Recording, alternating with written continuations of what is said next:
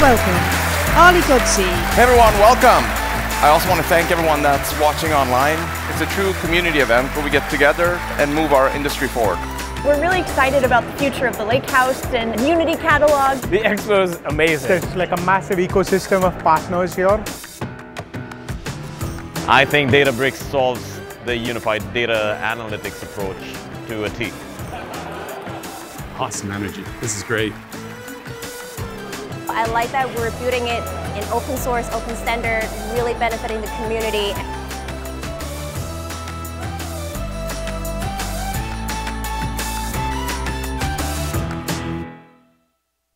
Up next, Patrick Wendell, co-founder and VP of Engineering, Databricks.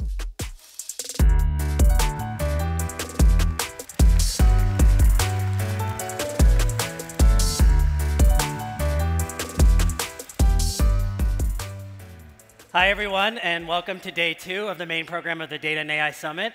Is everyone having a good time? OK, I need that a little bit louder so they can hear it in the back. Is everyone having a good time? All right. Thank you. Yeah, it's great to see everyone here. So excited for the 5,000 people that are here in person, as well as everyone that's joining us online, tens of thousands more folks. Yesterday, we heard a lot about foundational investments in the data lakehouse, things like shared catalog, open sourcing of Databricks Delta codebase, and investments in stream processing and SQL performance.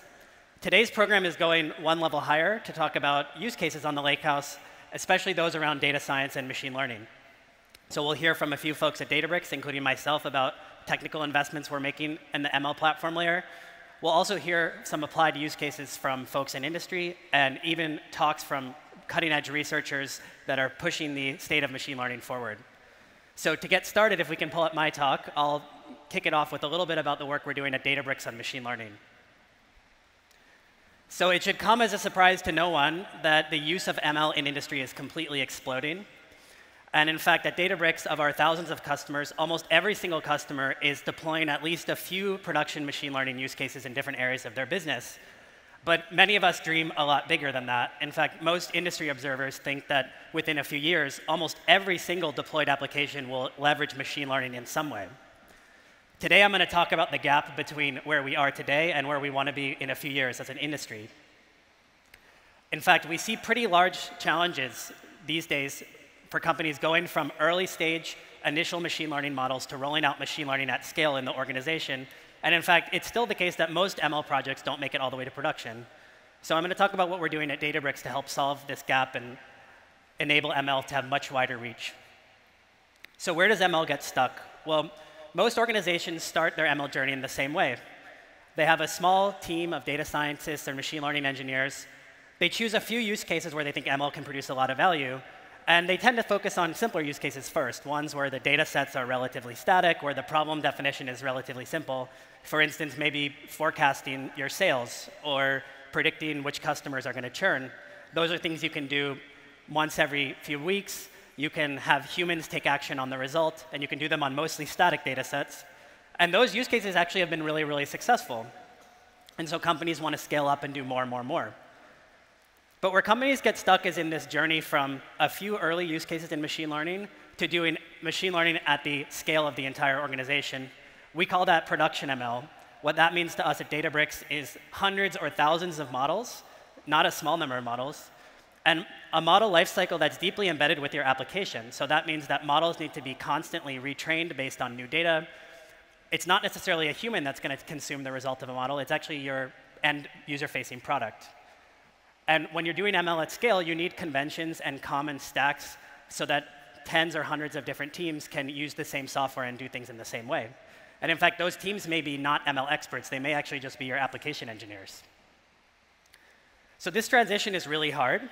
There's many barriers to it, organizational and technical.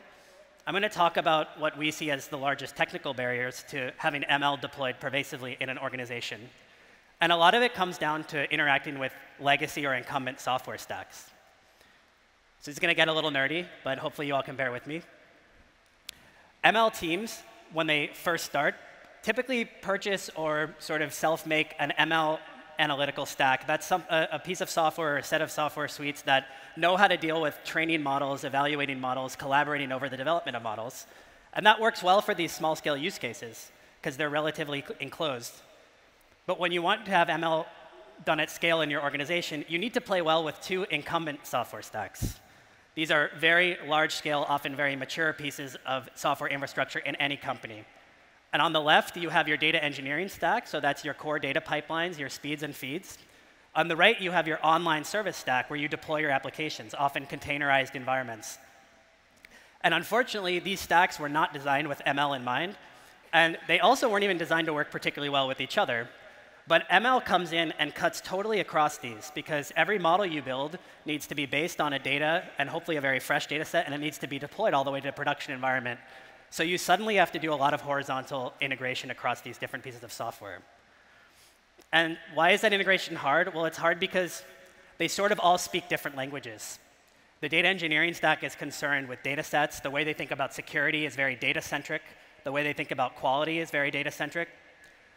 On the right, your services stack is all about locking down and securing access to production. It's about rolling back and forward different services and setting access control about who can do what. And then your ML stack introduces these new abstractions, models. These are pretty important for ML. But your data engineering stack and your service stack don't even really know what models are. So even doing really simple things across these stacks is extremely difficult. As an example, if you're just deploying a basic ML use case, you need to give the users who are building that permissions to do what they need to do. Well, now you need to touch your permissioning system over data. You need to touch your permissioning system in the ML stack. And you need to touch your permissioning system in the production engineering stack. They might not even use the same abstractions to talk about security and access control. So for the rest of the talk, I'm going to walk through a specific example. I'll even dare to demo this, what we think is a better way to do things. And the example I chose is a very canonical machine learning use case, which is ad optimization. Your company probably doesn't do ad optimization, but it's just a good example of how you integrate things across the entire lifecycle in order to deploy an end-to-end machine learning product. So very quickly, I'll explain the ad optimization problem. This is all about showing people ads online. I know it's all of our favorite thing. You have impressions, which is when you actually show someone an advertisement. You're hoping to get them to click on that. And really, more importantly, you're hoping to get the person to eventually make a purchase.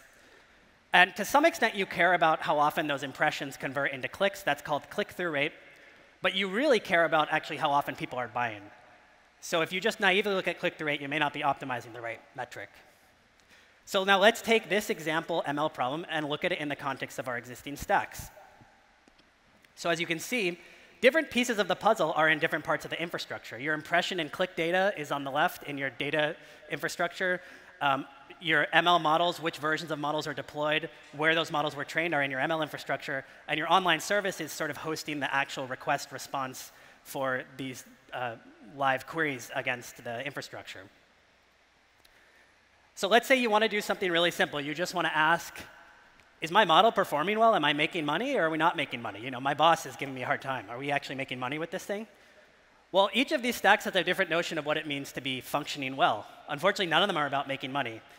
You might ask your data engineering stack, is everything working? And they'll say, yes, the data pipeline is behind by 15 minutes. It's within our SLA. We're doing great. You might ask your ML stack, how's it going? Is it working? It'll say, yes, I've scored this many requests over this amount of time. And you'll ask your service stack, does everything look good to you? And they'll say, yes, the service is not returning 400s. It's working. Everything's great. But unfortunately, you don't care about any of these things. You just care about whether you're making money or not. So let's say you wanted to figure out if you're making money or not. Well, you're in for quite a challenge, because the data you need to answer that question is spread across all these different stacks. As a very simplified example, your impression and purchase data is sitting in your data engineering stack, and that's probably in some tables that have some echoes over them.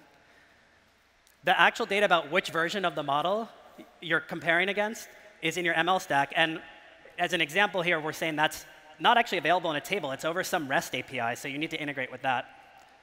And your online service happens to log all the requests and responses in JSON blobs somewhere. The way you authenticate and even get access to these things is probably different. And if you really want to integrate all these data sources to see if your model's even behaving well, you're in for a lot of pain, manual integration work, and tons of custom engineering. And what we see in our customers is that instead of going through this pain, they simply don't do this. Or they only do it for a very small number of models where they're willing to do a lot of extra engineering. But if you want to get to hundreds or thousands of models in an organizational scale, it's just not going to work. So what's a better way to do this? Well, if you've been at this conference, you probably know what this shape means. And the better way to do it is to do all of these things inside of one software stack that has shared abstractions. In particular, has shared abstractions over data. So data is not in JSON blobs and REST APIs. It's always in a consistent type of table. And shared abstractions over governance. So permissioning doesn't happen in 6 different systems. You have one way of giving access to things. The Lakehouse has long been popular for data sets. That's kind of where it often starts. And in the last few years, Databricks has added ability to train and build models.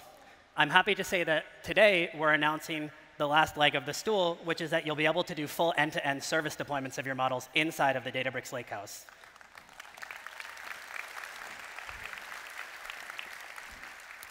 And I'm going to dare to demo this quickly, actually. Now, this is a totally live demo. The internet might not even work.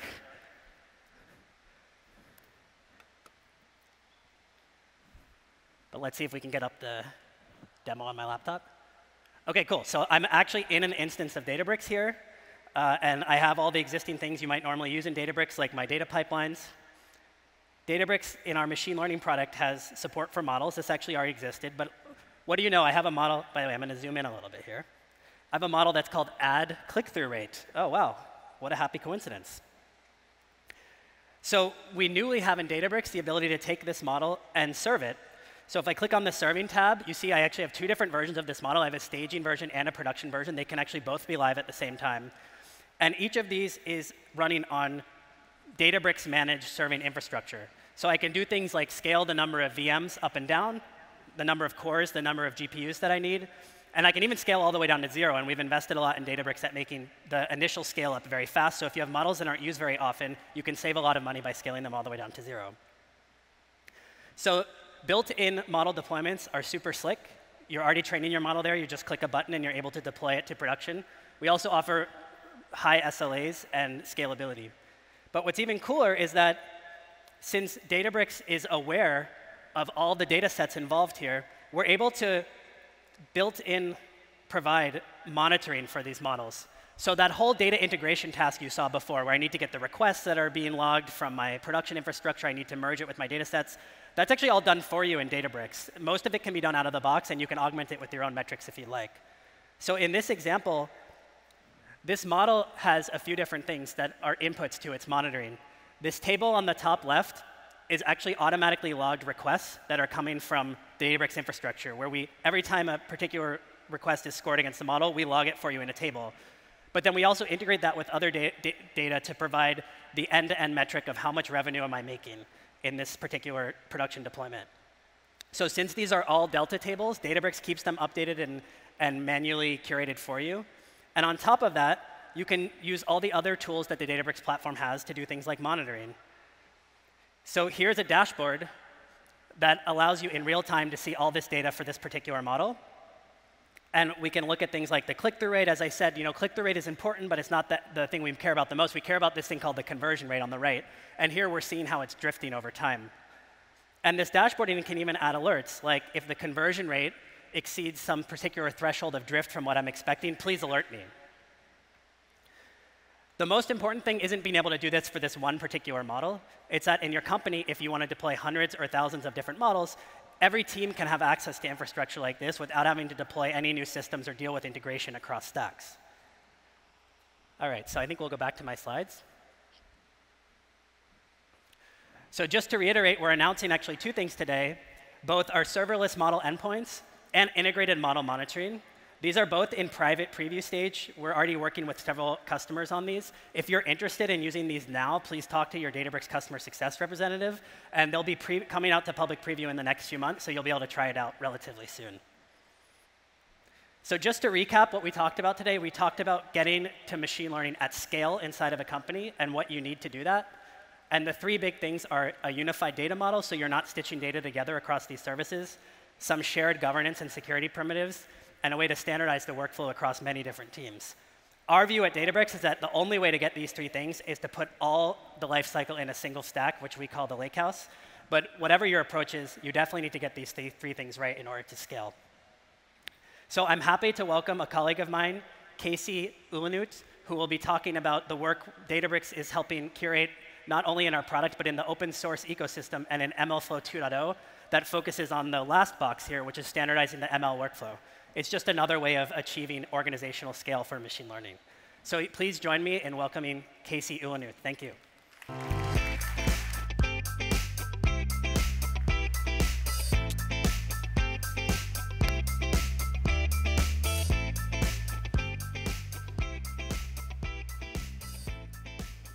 All right. Thanks, Patrick. I'm excited to share a community update on MLflow. MLflow is a popular tool for managing the lifecycle of machine learning applications. We built MLflow to provide an open standard for tracking, packaging, and deploying machine learning applications so that teams can focus on building the best models for their domain rather than having to create and maintain bespoke ML platform solutions. As Patrick mentioned, this focus on tracking, packaging, and deploying machine learning applications is now often called MLOps. We launched MLflow in 2018, and since then, we have become the most popular MLOps framework. We've had hockey stick growth, putting us now at the same order of magnitude as the top ML libraries. We've also seen incredible community momentum. 75% of our public roadmap was completed by contributors outside of Databricks. So thank you all for your contributions. Over the last year, we've also had some new major features, including MLflow autologging, which makes it so you no longer have to pollute your code base with many lines of logging instrumentation, as well as our evaluation API, which makes it so that you can perform offline evaluation on a holdout data set.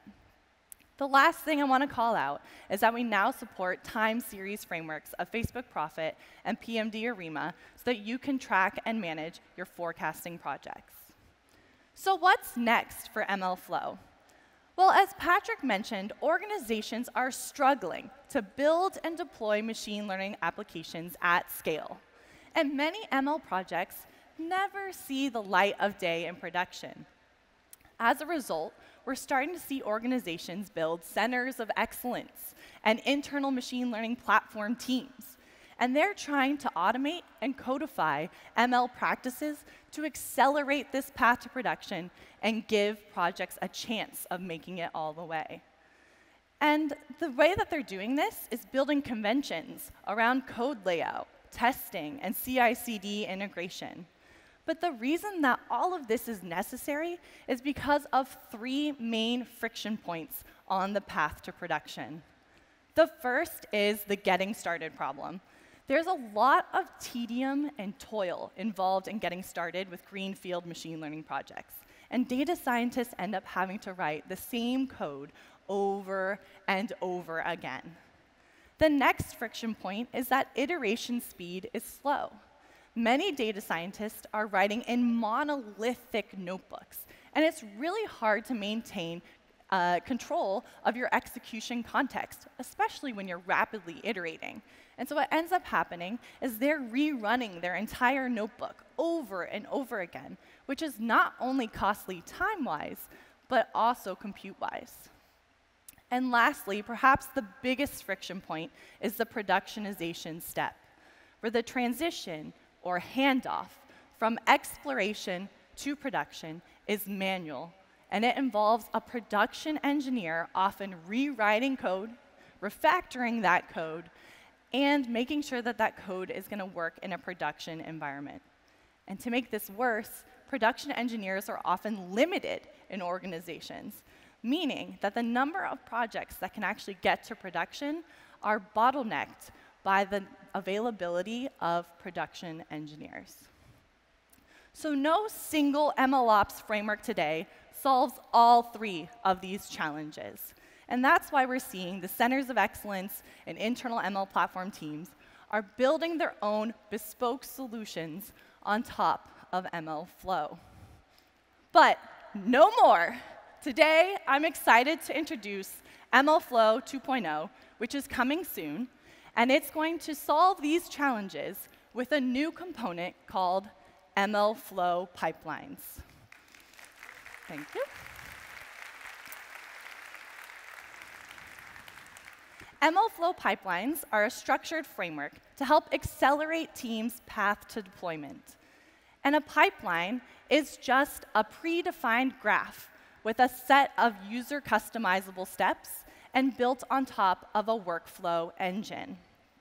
And there are three main benefits of MLflow pipelines. The first are templates.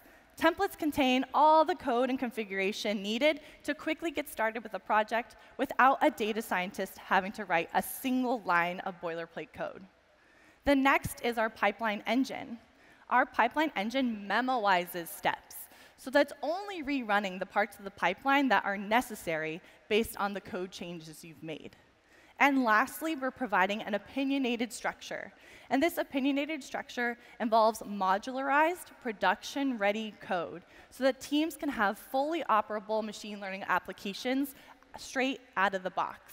And this structure is also going to allow teams to automate that handoff from exploration to production so that a production engineer can focus on building an automated system around production rather than being a manual step in it. So now that we know more about MLflow pipelines, let's go check it out in a demo. So I'm going to demo this inside of Databricks, but MLflow pipelines works in local development as well, so you can do it in your IDE of choice or in Jupyter.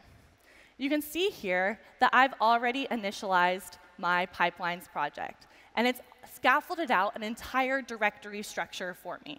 So I have a data directory, I have a steps directory, which is going to contain a Python script file for every step in my predefined graph, or DAG, as well as a test directory. I'm going to start by looking at my YAML file. So my YAML file is my configuration for my pipeline. In this demo, I'm going to solve the age-old problem of trying to predict the taxi fare in New York City. So I'm sure we're all familiar with that problem. And so I'm going to specify that my template is going to be a regression template, because that's the type of problem I'm trying to solve. I then need to specify my data location. I then need to specify also my prediction column. So what am I trying to predict? In this case, again, my taxi fare amount. The last thing I want to show you in this configuration is my validation criteria. You can specify how you want your model to be validated. And so you can set your primary evaluation metrics as well as the threshold that they must meet in order for your model to be validated. So again, this is my configuration file to help set up my pipeline. I'm now going to open a Databricks notebook. And this notebook is going to function as sort of an orchestration notebook for me to mess around with my pipeline. So you can see here that I've initialized my pipeline in code. And then I've gone ahead and run p.run train. This command is going to execute my pipeline all the way up and through the train step. When it does this, you can see that it's auto-generated these various step cards. These step cards are going to automatically generated and standardize how models are evaluated and how data is profiled across all of my projects. So you can see here, for example, we show you your model architecture, your model schema, and perhaps most interestingly, we're going to show you your examples with the largest prediction error. To check out this one, I can show you that, for example, in this first one, my taxi fare amount is almost $100. But if I come over here, my trip duration was only a couple of minutes. So something fishy is going on here. And if anything, this is a pretty excessive outlier. And so scorecards like this are really helpful because they're automatically generated and give me, as a data scientist, the info that I need to know if I need to iterate on my data or on my model to improve my model quality. Speaking of quality, I'm going to scroll down to where I've run p.run evaluate. And here I'm going to have more step cards auto-generated for me, and I'm going to go to my model validation step card. You can see here that, sure enough, my model has not passed all of my validation criteria that I specified in that YAML. We also create a model explainability step card So you can see that we generate a SHAP plot for you automatically so you can better understand which features are important. And so in this case, only trip distance is really impacting my model. All right, so now because my model hasn't passed all these tests, I want it to actually be validated. I have a suspicion that this is because I have those outliers, and my first model is actually a linear regression model. So instead, I'm going to make it a decision tree regressor, which is less sensitive to outliers. So I'm going to come into my steps directory, and I'm going to go to my train.py.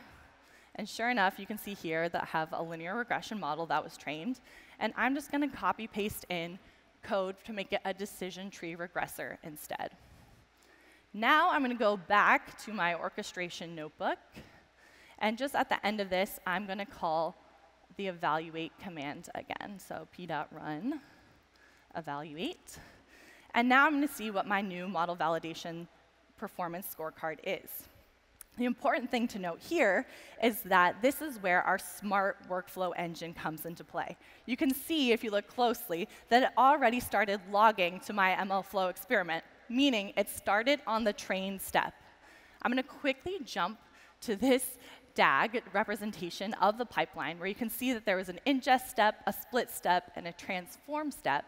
But all of those were already cached, and because they're unchanged between my two runs, they don't need to be rerun. And so we're only rerunning the train step and the evaluation step here. So while this is finishing, I'm going to go ahead and click into my MLflow experiment. One of the great things about MLflow pipelines is that it's natively integrated with the rest of MLflow, meaning you're getting all of the tracking goodness that comes with MLflow. If I click into one of these runs, you can see that all my parameters and metrics are tracked for me. And if I zoom in down here to the artifacts, you can see my environment is logged, my SHAP explainer is logged for me, so now I can explain all my predictions. And we're even going to take a snapshot of your pipeline at the time of that run. So you can see the exact configuration for your pipeline, as well as even the code associated with it. And of course, we're going to log your feature importance plots for you as well. So I'm going to go back to my orchestration notebook, where you can see this evaluation run has completed. If I go to my model validation results, you can see now that I've moved to a decision tree, all of my criteria has now been met, and my model is validated. And for fun, if I go to my feature importance plot, you can see now that distance and duration are primarily influencing my fair amount predictions. All right, so now that I've trained a better model, I'm ready to put this into production. So to do that, I'm going to come to repos, and I'm going to submit a pull request. And this is where the real power of MLflow pipelines comes in. My code is already modularized. My code is already production ready. I didn't have to go to a production engineer and have to spend time back and forth iterating on this code base with them. Instead, I can just go ahead and submit this pull request, and now the production engineer can focus on building an automated CI/CD system to take the remainder of this project all the way to production. And that's what we are excited about with MLflow pipelines. Yes.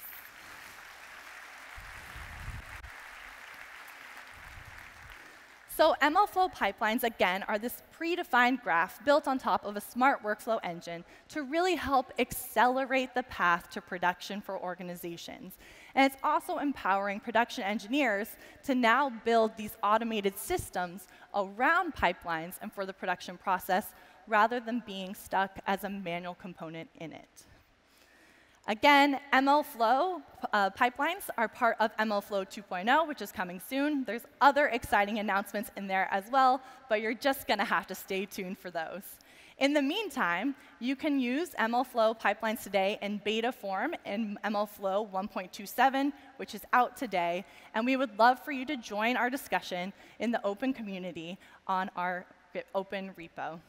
Thank you all, and I hope you enjoy the rest of your Data and AI Summit.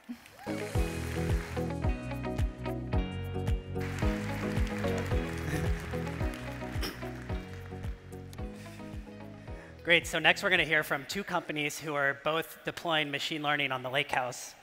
One is a company you may know for making tractors, John Deere, and another is a company which is Intuit, but they're both deploying machine learning to radically transform their business.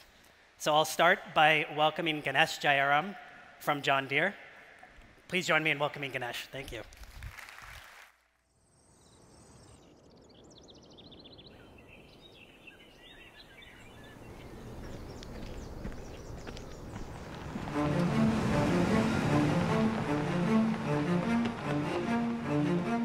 We started breaking ground by breaking ground.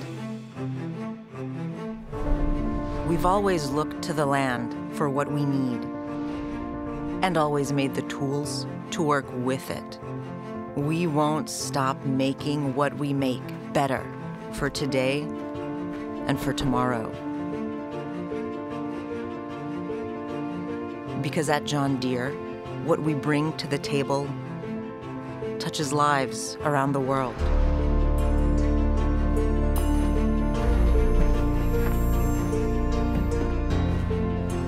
We know we can't rest. We run for the humble, the hungry, the growing world. It's why you'll see our logo proudly stamped on machines and hats, on arms and in homes, and the loyalty to it passed down through generations. We run with the dignity that makes us Deere. We strengthen relationships. We solve problems. Innovating on behalf of humanity and planet. In service of the people who trust us and the earth that sustains us. You'll find us where hard iron meets hard data. We don't make gimmicks, fads, or empty promises. We make machines that do more and use less. Machines that make life better. Because we don't run just to move faster than the rest. We run so life can leap forward.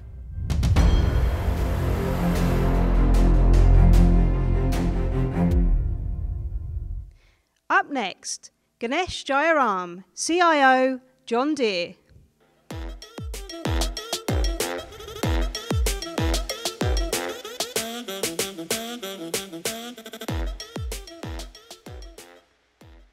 Every morning and every day, 75,000 of my colleagues globally and I are motivated by this noble purpose: to help our customers revolutionize the world of agriculture and construction and drive sustainable outcomes that help each of us here in the room, our local communities, and the planet at large.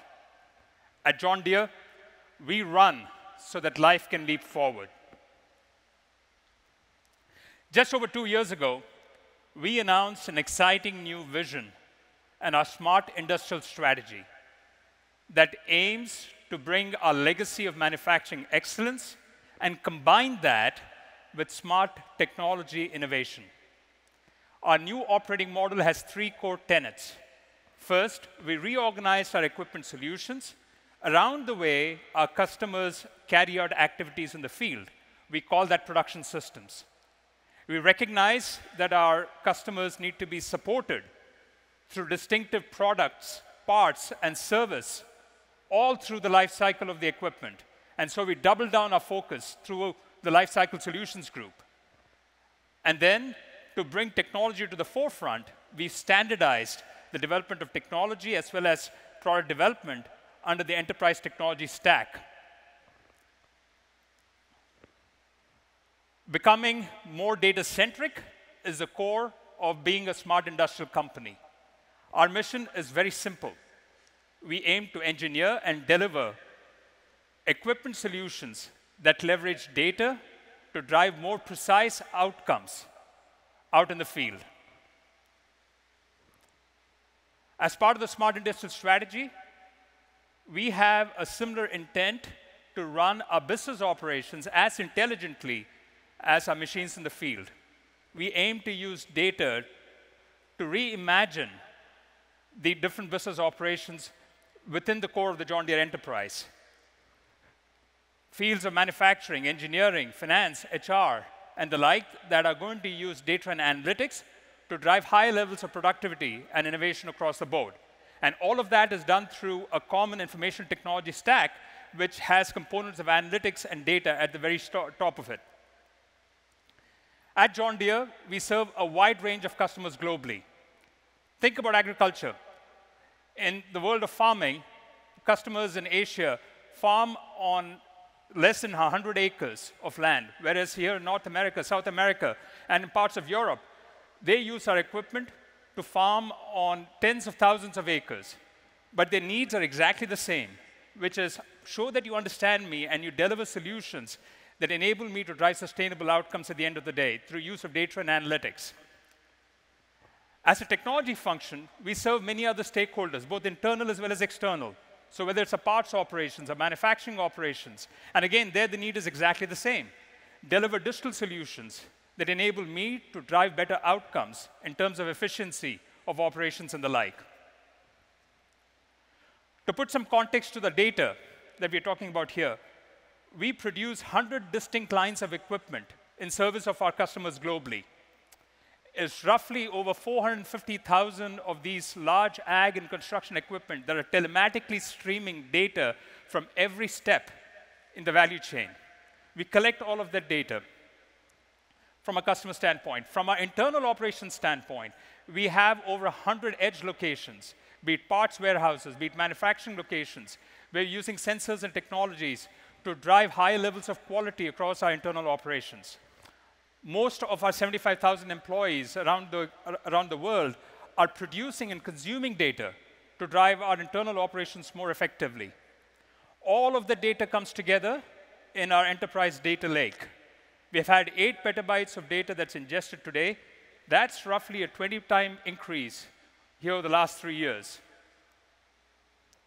We convert all of that raw data into intelligence and insights using the John Deere Data Factory. Think of the John Deere Data Factory as a single-stop, cloud-based data and analytics organization, wherein we've organized all these high volumes of data that's being ingested, store it, curate it, and make it accessible to analytics professionals, both within the technology function as well as everywhere across the enterprise. So they can run data models that drive those analytical insights that we talked about earlier. It's all built on a Lakehouse architecture. The premise of scale, we can ingest all different types of data, structured, unstructured, semi-structured data from batch processes, from streaming processes. We run analytical models, the basic BI models all the way to more sophisticated predictive and prescriptive models. We ensure that we are democratizing the use of data and analytics, putting the right privacy and security controls in place, and managing the use of data responsibly across the board.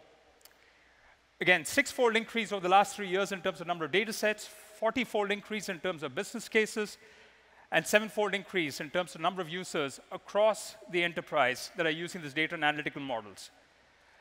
And I'll tell you, we're just getting started. Because as we ingest this pipeline of data in seconds as opposed to weeks and days it used to take us in the past, we're going to see an exponential increase in terms of data and analytics across the enterprise. An example of one such business use case is from those telematically enabled machines that are out in the field. That machine data is ported in to the enterprise data lake. Our data scientists have created models that look at trends, that diagnose a failure event that's likely to happen. These models automatically let our dealer technicians know that it's time to call our customers and arrange for maintenance to take place before the machine suffers downtime.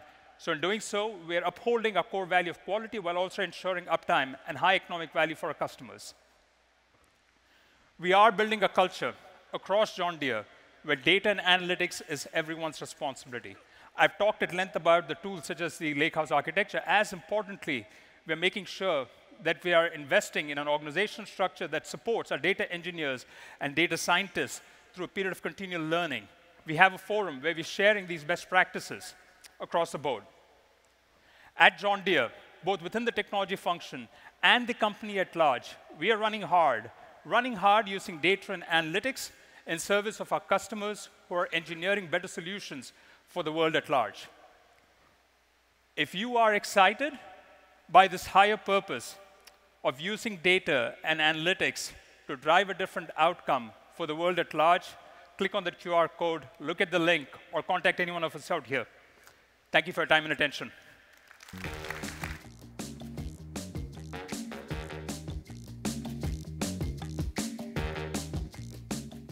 Please welcome Alon Amit, VP of Product, AI and Data, Intuit, and Manish Amde, Director of Engineering, Intuit.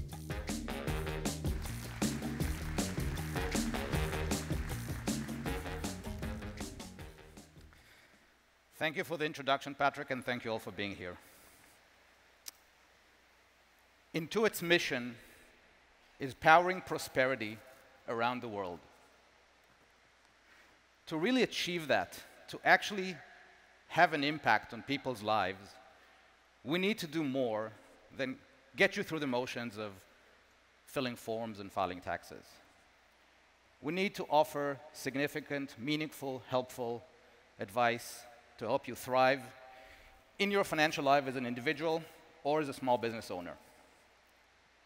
We are transforming into an AI-driven expert platform, which means that we will be offering this advice either via ML or upon request by instantly connecting you with a human expert. We measure the success of this not merely by revenue goals or number of users. We seek to actually have an impact.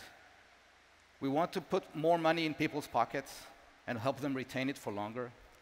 We've declared a bold goal of doubling household savings for our customers by 2025, and we're already making progress towards this goal. We want to help small businesses thrive. We've declared a bold goal of achieving a 10% improvement in the success of small businesses after 5 years over the national average. Let me give you 2 examples of what this concretely means. Back at the beginning of the pandemic, small businesses were struggling. The government was offering a paycheck protection program, a program to offer forgivable loans to small businesses so that they can continue to pay their employees during the hard days of the pandemic. But we knew that small businesses were struggling to navigate the procedure of getting these loans, and we knew we needed to step in to help. That's one example of a challenge that we faced a couple of years ago. An ongoing challenge we're facing, just to give another example, is classifying transactions. Helping anyone in their financial life starts with understanding how their money is being spent. To do so, we need to be able to classify transactions. But classifying transactions is not global, it's not universal, it's very personalized. Each and every one of us, each and every one of you classifies transactions differently. So we knew we have to build ML models that are very, very personalized. And I'll pass it on to Manish to talk a little bit about how this is done. Thanks, Alon. We are tackling dozens of such challenges spanning AI, analytics, and real-time applications. Our data journey started at a place that would be familiar to many of you in the audience. Our data ecosystem was big, complex, and messy. We needed a strategy to unlock the full potential of this data for our consumers and small business customers. Under any circumstances, this would have been an incredible challenge. But given the growth and expansion of our company over the past few years, it's been even more so. In a sense, we had to learn the art of building the plane while flying it. By managing hundreds of thousands of tables with petabytes of data and harnessing decades of historical information siloed across various systems, all while nearly doubling the user base to over 100 million customers and significantly expanding our product portfolio. To catalyze our data journey, we needed a single unified architecture that could break down the data silos and accelerate productivity for teams across the company. This architecture needed to be capable of supporting diverse workloads, massive scale for both storage and compute, support real-time applications via streaming, and it needed to be built on top of open source to give us the benefit of using best-in-class tools and opportunity to give back to the community. This led to the adoption of a Lakehouse architecture. Here's a high-level view. On the left, we have data coming in from various systems in different formats. All of this data is curated and materialized in our clean data lake powered by Delta Lake. The data is further processed for aggregations, enrichment, featureization, etc. A majority of this processing is powered by Apache Spark, including Spark streaming. Next, the data is explored by hundreds of users using DB-SQL and notebooks powered by Photon. We have recently started adopting MLflow to streamline machine learning for our data scientists. All of this Lakehouse metadata is registered into what we call the Intuit data map. And all of these systems come together to power the AI, analytics, and real-time applications on the right. Intuit's data map is a registry for all business-critical data at Intuit. It consists of 3 broad categories of information. The first category is the physical layer. It captures where the data and the code that generates the data is located. The second category is the operational layer. It captures information such as the ownership info, the system dependencies, and data classification. Both these categories of information are necessary to build a healthy operational system and are typically provided by most data platforms. You probably already have one of these. What's missing is meaning, the rich semantic information required by users to easily and successfully make use of this data. We call this the business layer. It captures the business context, the logical model of the data formally captured as an entity, and the relationship to other entities within and across its business domains. All these 3 layers come together to help us answer all possible questions that producers or consumers have about data in the Lakehouse. With that, we have been able to build a delightful data discovery experience, enabling users to search and browse data and explore relationship to other business entities. Core entities such as user, product, transaction, and company are fully represented in the data map. Developers, data scientists, machine learning engineers, and analysts have the complete view of the data in a single place, eliminating the need to query multiple systems.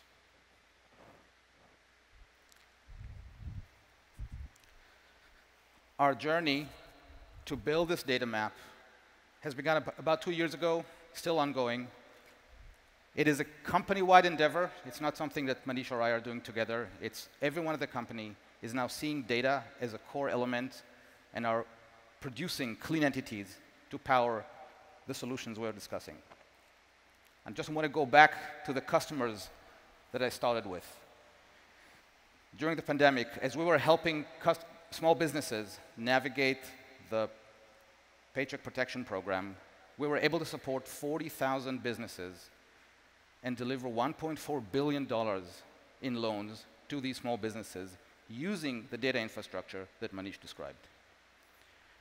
I mentioned the challenge of classifying transactions in a personalized manner. We now have 2 million personalized models to help people classify transactions in their language, refreshed daily.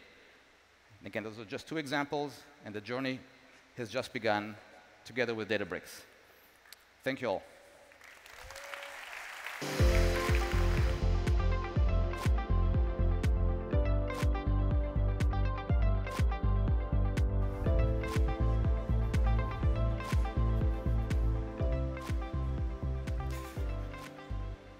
So great machine learning and data science requires great data. And the next 2 speakers will be talking about getting data into the Lakehouse. I'm happy to welcome Stacy Kerkela, an engineering director from Databricks, followed by Michael Armbrust, a distinguished engineer at Databricks, the creator of the Catalyst SQL Optimizer, and the guy who you saw yesterday telling you that we're open sourcing all of Delta. But first, please join me in welcoming Stacy Kerkela. Thank you. Thanks, Patrick. Hi, everyone. I'm Stacy, and I'm super excited to talk to you today about Databricks Workflows, which I've been working on for the past several years. And Databricks Workflows is the orchestrator that's deeply integrated in the Lakehouse. It's there to reliably power all of your recurring and streaming tasks, whether that's ingestion, analysis, or ML. That integration makes it easier to focus on your work. We'll take care of your jobs and workflows. They'll be there to power all the work you care about. Now, we haven't talked as much about this part of the product recently, but Workflows drives a vast amount of Databricks usage. In fact, it's our most used service, creating 10 million virtual machines a day.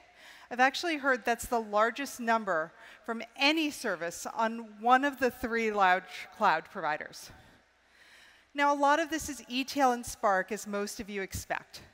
However, there's also a large portion of AI training, inference, and other data science and analytics tasks that already leverage Workflows today.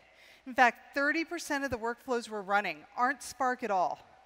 10% of them are actually running anything anywhere on single node clusters, for instance, orchestrating other services or doing file operations. And that's why more than 7,000 Databricks customers already take advantage of the benefits that Databricks Workflows is bringing, because we've made orchestration of data, analytics, and AI easy for them.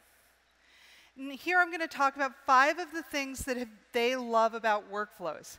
It's a fully managed Lakehouse orchestration service that makes it possible for your analysts to build reliable workflows on any cloud. First up, it's not just Spark.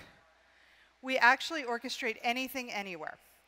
That's SQL, it's Python notebooks, it's Delta Live tables, it's even dbt projects. And you can schedule and orchestrate these dependencies between all these types of tasks across any platform, including our partner services. Second, it's super easy to create these workflows with an intuitive UI. I'll show you that in a demo in just a minute. But this really democratizes data by enabling more and more analysts or analytics engineers to run demanding workflows in production easily. That gives data engineers the freedom to focus more on the data. Of course, you can always use our API to control things like CI/CD flows where you need that automatic integration and the UI is not right. Workflows is also deeply integrated in the Databricks Lakehouse platform. That means that our users don't have to switch back and forth between tools.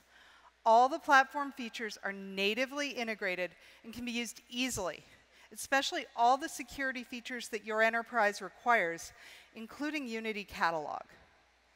And of course, we're bringing integrated monitoring and alerting to these asynchronous workloads. You get all the benefits from tool consolidation on one unified, holistic Lakehouse platform without the need for a lot of toil or dedicated infrastructure. And Databricks Workflows is a fully managed service. That lets you, again, focus on your data, not your operations. We've been running the largest orchestration service on the planet. So a major focus of our team has been, and needs to continue to be, stability at scale. So much so, I have to zoom pretty far in to see that it's only 3.5 nines right now. We've been improving that underlying service for years. It's now handling cloud incidents and limitations every day smoothly, shielding your critical workloads from disruption. But enough about words. Let me move to my demo.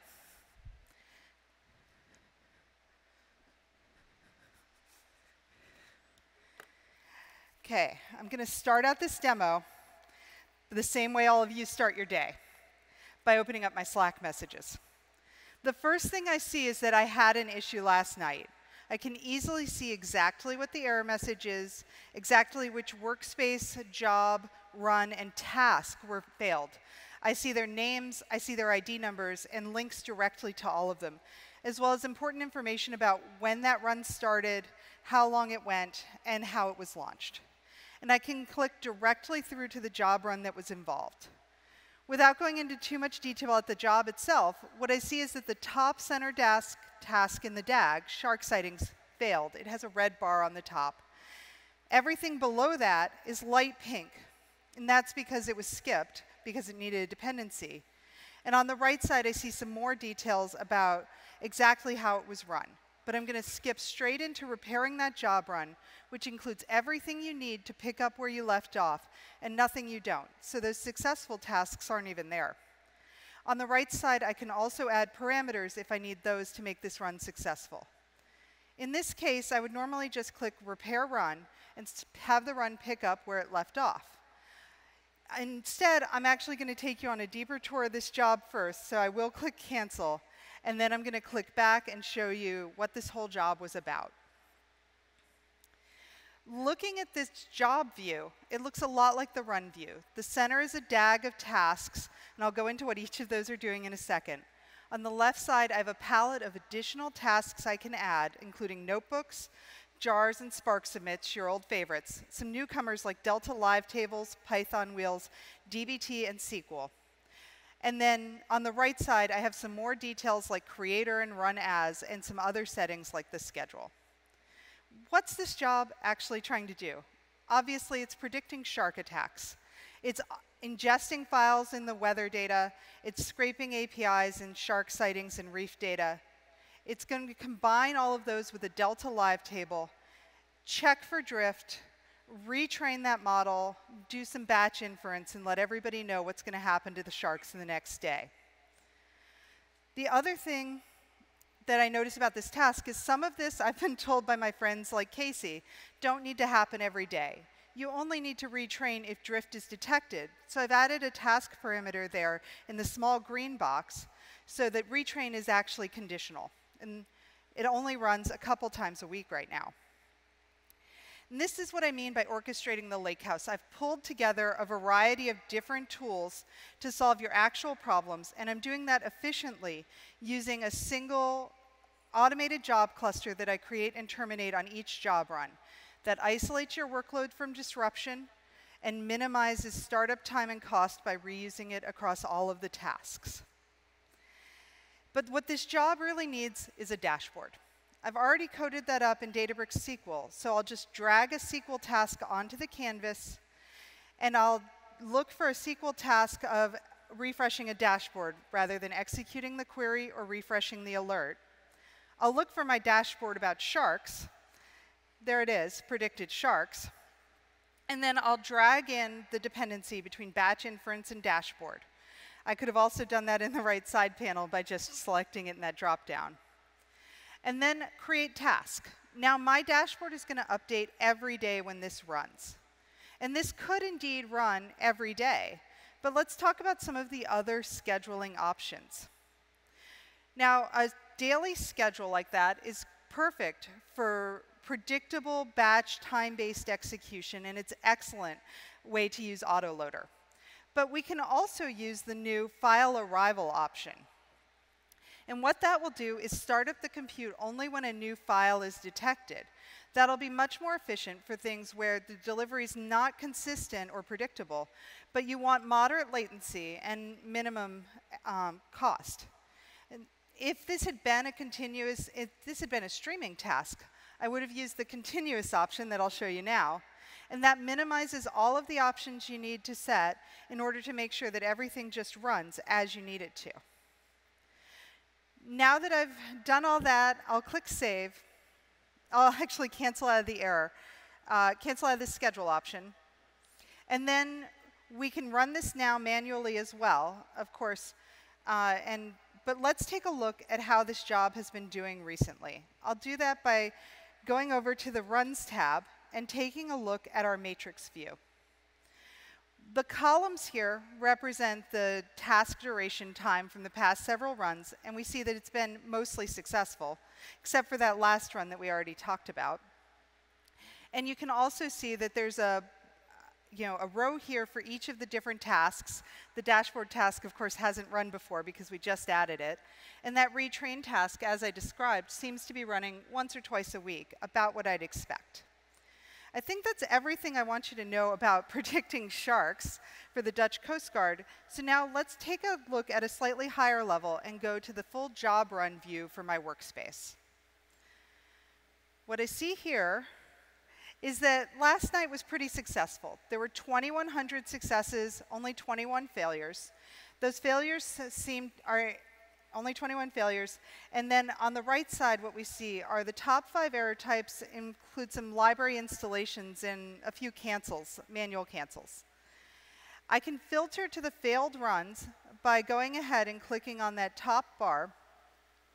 And that will filter the table below. And then I can see that it looks like Ned is testing out a WSFS job, and I should talk to him about why he's having some trouble getting his test jobs to run. And I can also take a look at how those failures were spread out throughout the last couple days. It looks like there's not too much clumping there, so no specific incidents I need to diagnose or be concerned about. Across the top bar, I have some additional options I don't have time to show you today, including active runs and running late. And that will help you find those runs that aren't finishing when you expect them to, where you need to take a closer look and possibly intervene before they finish. Hopefully, that's given you a taste of everything that workflows can bring to you, and you're excited to go try this out immediately. It's, of course, live on all 3 clouds, Azure, AWS, and GCP today. We're super excited for you to see that, and in fact, we've got some breakout sessions coming. Of course, Michael Armbrust will be up in a second to talk to you about Delta Live Tables directly, as well as a breakout at 11:30 with more people from the Delta Live Tables team. 2:05 today, the Workflows Jobs overview will talk about our upcoming roadmap. And tomorrow, early in the morning at 8:30, you can learn all about adopting workflows. I'm super excited to see all of you there. Thanks.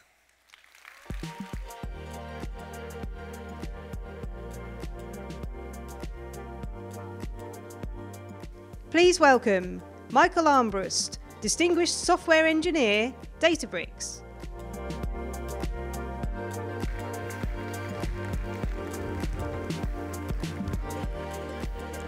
Good morning. I'm super excited to be here today, back up on stage, to talk about Delta Live Tables. Delta Live Tables is a product that we released just a couple of months ago that makes it dramatically simpler to do the task of data engineering. Now, why do you even need to do data engineering? Well, it turns out all data starts off messy. And in order to do all of the advanced analytics, machine learning, and AI that we want to do, we have to first incrementally improve the quality of the data so that it's ready for that. We need good data to get good results. But that pipeline that I just showed was way too simple. That's never what it looks like in real life. Instead, it's always a mess of different tables and tools.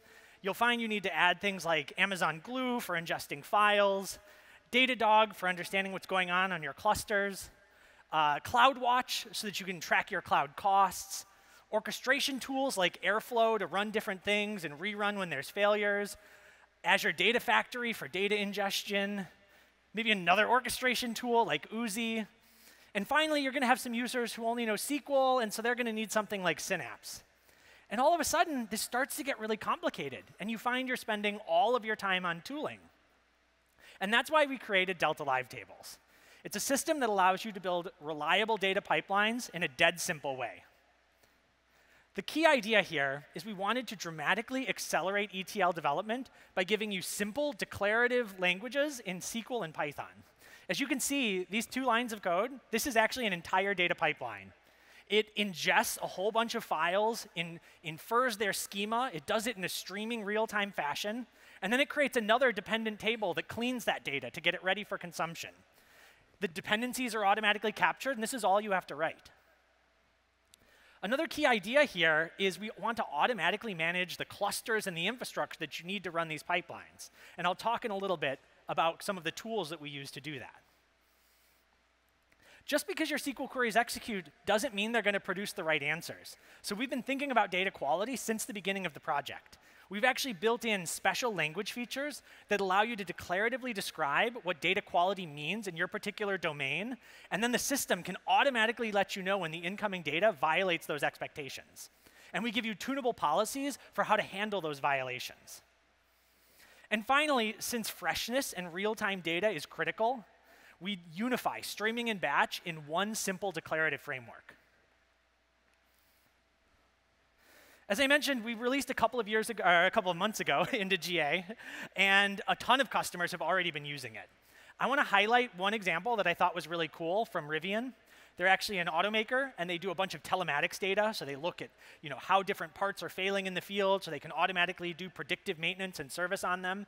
And in one case, they took a manual pipeline that actually used to take over 24 hours to execute, and they were able to bring it down into near real time, and it executes at a fraction of the cost. And we've seen many stories like this amongst our customers. But you might say, how is all of that possible? And that's why I want to take you through a couple of the new features that are coming down the line that are going to make it even easier to build production quality ETL pipelines. The first feature is advanced autoscaling. I can't tell you how many times people have asked me, how many nodes do I need to do X? Well, the answer always is, it depends. It depends on what kinds of transformations you're doing. It depends on how big the data set is. It depends on what your SLAs and your budgets are. And enhanced autoscaling is here to help you automatically make that decision.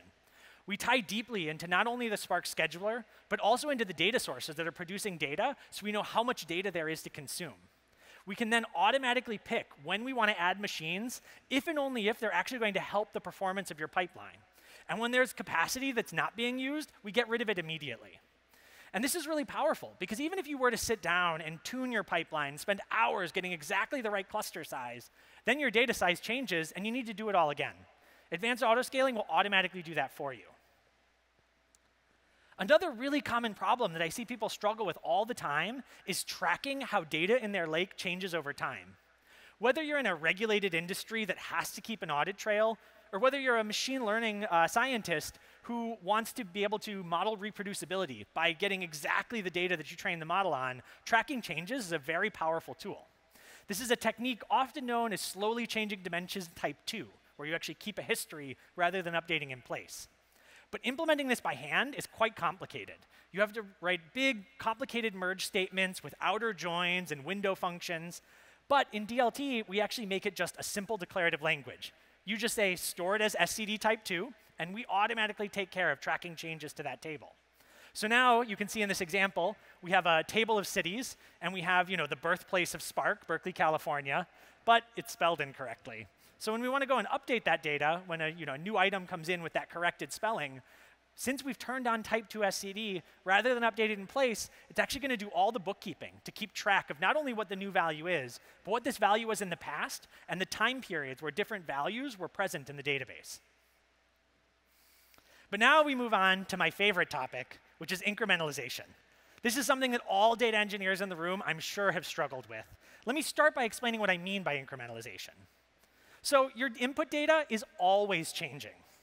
And a naive, simple thing to do, and when your input changes, would be to just recompute the entire table. So I get one new row here, and I recompute the entire table. Many people do this, and it's not wrong. In fact, it's a pretty powerful tool because it's idempotent. It's always correct. You can just run it over and over again. But it's obviously very costly. The ideal thing to do here would be to, when a new row appears, just transform that row and move it downstream. But how do data engineers do incrementalization? If you excuse me for a moment, I want to nerd out a little bit about some of the techniques that people do here. So the first one is the one I just talked about. It's appending new data as it arrives, but this only works when the query is monotonic. What does it mean for a query to be monotonic? A monotonic query is one where new data in the input will only ever produce new data in the output. It will never result in a retraction. This is a great technique for incrementalizing your queries when it applies. It's very efficient. In fact, when we do this, it's kind of like doing streaming without all the complexity of doing streaming. But it only works for these monotonic queries: selects, projects, joins, and it cannot handle any changes to the input, kind of by definition. So there's a couple of other techniques that I see a lot of people use. Another very common one is partition recomputation. Rather than just have one gigantic big table, what I'm actually going to do is I'm going to break up the table into little partitions by some property of the data. For example, by date. So in this case, I've broken up both the input and the output by date. And so now when new data arrives or when data changes in one of those partitions, I can only recompute the output partitions where the input data has changed. That's obviously dramatically more efficient. This is a pretty cool technique because now we're able to do aggregations and updates to the data, but it has some limitations as well. It requires that the output and input have exactly the same partitioning, which isn't always appropriate. And so that brings us to the final technique, which is really the last 30 years of database research on incrementalized maintenance of materialized views. Basically, the idea here is you can statically analyze a SQL query, and you compute exactly how the output is going to change given some input. And if you can do that, now when you have a change to the input, I can actually just produce this delta, how the data downstream is going to change, and I can merge that into the final data set. This is pretty cool. This can handle pretty complicated queries. In fact, like I said, there's 30 years of research on how to decompose queries and do this for more and more complicated types of SQL. It's able to handle updates, inserts, and deletes, which is pretty powerful. But merge is a pretty costly operation. You actually have to read the output table in order to rewrite it. Even with deletion vectors, which we announced yesterday, it's still not particularly cheap compared to just appending data. The other problem is it's super complicated to reason about. You almost literally need a PhD in databases to figure out which queries this applies to and what techniques you can use. So you might be asking yourself, how am I, as a data engineer, supposed to be picking the right technique? And it's actually really difficult. And that's why I'm incredibly excited to announce Enzyme, the first ETL optimizer.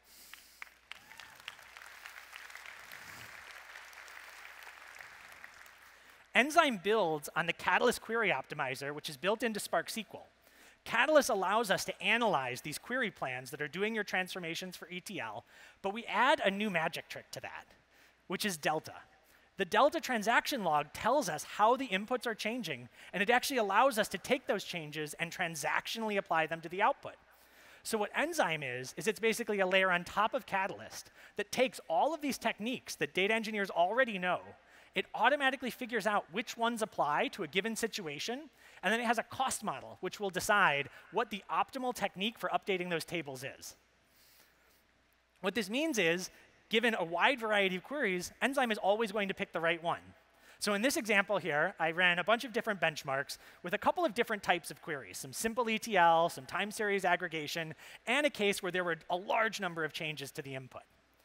You can then see how long each different technique took to modify the downstream table. And what you'll notice is Enzyme always picks the lowest one. When it's simple ETL, it'll just do those streaming appends. When it's time series aggregation and partitioning makes sense, it will use partitioning. If the input changes so much that it's actually cheaper to recompute the table than to try and do a merge, it can even handle that case as well. So if you think this is pretty cool and you want to learn more, I encourage you to come check out our sessions later in the day. We have both a data engineering session that's going to talk kind of generally about doing ETL on Databricks, as well as a deep dive into Delta Live tables at 11:30. Thank you very much.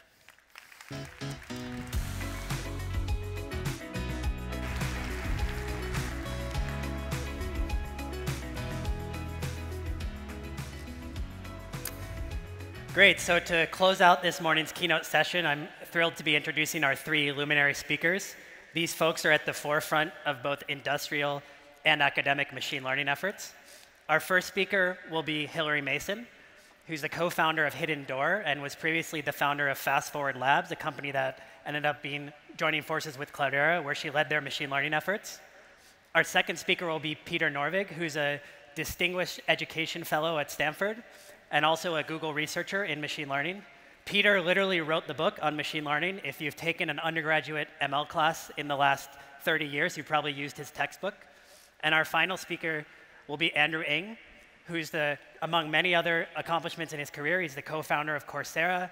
He co-founded Google Brain and also led large industrial ML groups at Baidu. He's also published prolifically in the machine learning space. I'm really excited to get to hear from these three amazing speakers. And please help me kick this off by giving a big round of applause for Hilary Mason. Thank you. Thank you.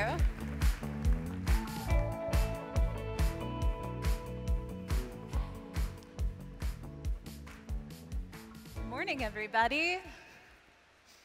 And hello to everybody joining us online. I'm Hilary. I'm pretty excited to be here talking to you about something a little bit different and a little bit fun. I'm the co-founder of a company called Hidden Door, where we make any work of fiction a playable story.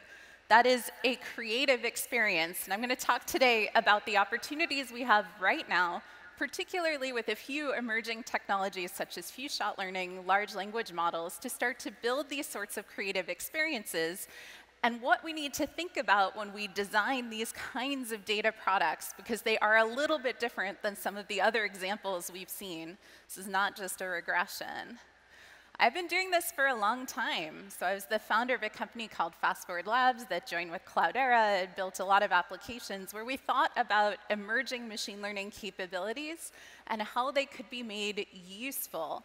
And so here are a few examples from that work, including language generation, summarization, causal inference, interpretability with things like LIME and SHAP. And the art of creating these products has changed so much in only the last few years.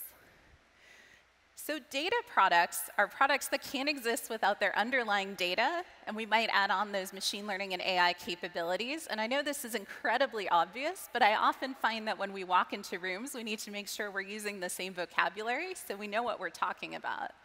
And data products are absolutely everywhere. And perhaps the classic old one is the weather prediction, right? Perhaps the oldest data product we all use. But as we gain the technical ability to manipulate and build systems around language, we start to be able to use the frameworks for building data products and analytics to work on things that are largely around human communication. We start to be able to extend our understanding of data products into products that can communicate with us using language, which is the same interface we use to communicate with each other. And so we start to be able to think about things like customer service as a data product. And I know we have all had that experience of clicking the chat with a representative and not being sure if we're talking to a bot or a person yet. And so we have a ways to go to figure this out. And it's fun to think that here we are in 2022, and we're actually really good at this. If we think back to the conversations we were having 10, 12 years ago, they were all about big data and just being able to have the tools to be able to count something accurately in that data without having to build a whole bunch of custom systems to do it. And today, we have those tools. We've been hearing about them all morning. We have incredible infrastructure that makes it fairly trivial for teams to spin things up easily. But we also have good practices around data, around building teams around data, around the skills we expect people to have with those data. And we have emerging and increasingly interesting capabilities with respect to what we can build on that data. That is our algorithms, our methodologies. And these things are changing continuously. Some of them change in a slow and linear way, like perhaps there's a project that's really exciting and you see it getting more interest, and then it becomes less risky and more useful, and so more people adopt it, and you can see it over time as something you want to learn about and start to use in your own practice and your own team. Some things, though, change in the way that they offer a new step function capability that perhaps we didn't really see coming, or we thought it was coming a little bit further out, or that offer us not just the ability to improve something we're already doing, but the ability to actually think about and build entirely new things. And this, for the data practitioners in the room, is why we will never be bored and why we'll never be unemployed for long. And a few of these capabilities that we're seeing today are things like foundational models, particularly drawing out few-shot learning. That is the ability to show something, a couple of examples in a prompt, and have it quickly be able to mimic the task as it is demonstrated, or even single-shot learning. And large language models, which can also generate text or completions from these prompts. And these are things that are getting a ton of attention, but are still struggling to find their place in products, which is why they are at an exciting moment for us to start to think about them. And while we largely see them show up as toys and things like DALL-E and some of the other image generation stuff, it's important to remember that these things are themselves not creative systems, but people are creative. So in these examples, we have a colleague of mine sharing a poem, and the image is mid-journey generated from that poem, which are beautiful. We have someone playing with DALL-E generating desserts and desserts. But these are still really toys, and what is interesting about this is the prompt, that somebody thought of that prompt. And when you have these kinds of changes, we have this opportunity to start to think about new products, and we're seeing that now in this area. And this is a reference to an article I wrote years ago about how to really build an excellent data strategy as opposed to a mediocre or a failing one. But the idea behind it is that when we have this new capability, we have to experiment and start to see where it might be useful. We need communities of people experimenting. And we also encounter new challenges that we have to figure out how to resolve. In particular, and I'll speak about this a little bit more, issues with bias in some of these trained models. And so I hope you see this as an opportunity to be imaginative and to build some new things, and to take on that risk as part of a coherent data strategy, even if it may not be obvious where exactly it's going to pay out. It is worthwhile. One of the things in working on a project like this I've started thinking about a lot in the last couple years is how do we even build data products when we have no notion of quantitative correctness? We don't have these easy objective functions or error metrics we're trying to optimize. And this emerges in many products. It is not at all new. And in fact, I think I could make the argument that some of the most transformational data products of our time are products of this variety, where there is no one correct answer. If you think about the formulation of the problem of web search as potentially trillions of potential results that need to be ranked in real time as they are changing underneath you, given a query that may be in natural language, there is no one right answer. And so we have approximations to answers, and we have experimentation, and we have product analysis and product metrics. Another great area for this is content discovery. Anytime you go load up any media site or you're on Netflix and it's offering you things to watch. These are all examples of this sort of class of problem. And it's not new. You might even be working on one of these yourself. And we don't often like to admit it to ourselves as data scientists when things are not clean and they are not neat and there is no easy function. And sometimes we don't know whether a result is good or great. And I left failure out here because we know when something is failing. But with these sorts of product experiences, we often have to go to product metrics to understand what good and great look like. And we need to have good taste. And that's not something we often think about as data practitioners. And it is fun, and it is dangerous, and it is potentially the most creative work we might be doing, so something to get excited about. So how do we do this well? Well, first, this is about having the right skills and the right teams. And this means potentially thinking about changing some of those things. Anytime you have work that has to go from one brain to another, you introduce friction. And anytime you have work that has to go from one team to another, you might as well communicate via the medium of PowerPoints. Things will break. So thinking about structures that are focused on product outcomes, not necessarily just on data outcomes or uptime or SLAs.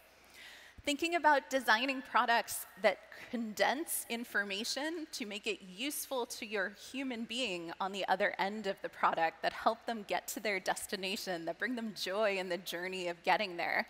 This particular art is not about building automated systems to make decisions and disintermediating people. It's about helping people make better decisions because of products that can visualize complex changing information for them in a way that they can then react to. And this is perhaps the most technically provocative thing I want to say today. Use composable architectures. So prioritize tunable components. When you're creating a product, you may not know what the best experience is going to be. That means ensemble methods. It means having as much interpretability as your system can allow. And it means we cannot abdicate our design to a giant model. Deep learning in the sky is not going to save us all. We have to understand what goes in, what happens, what comes out, to build things that we can compose and tune artistically as well as quantitatively.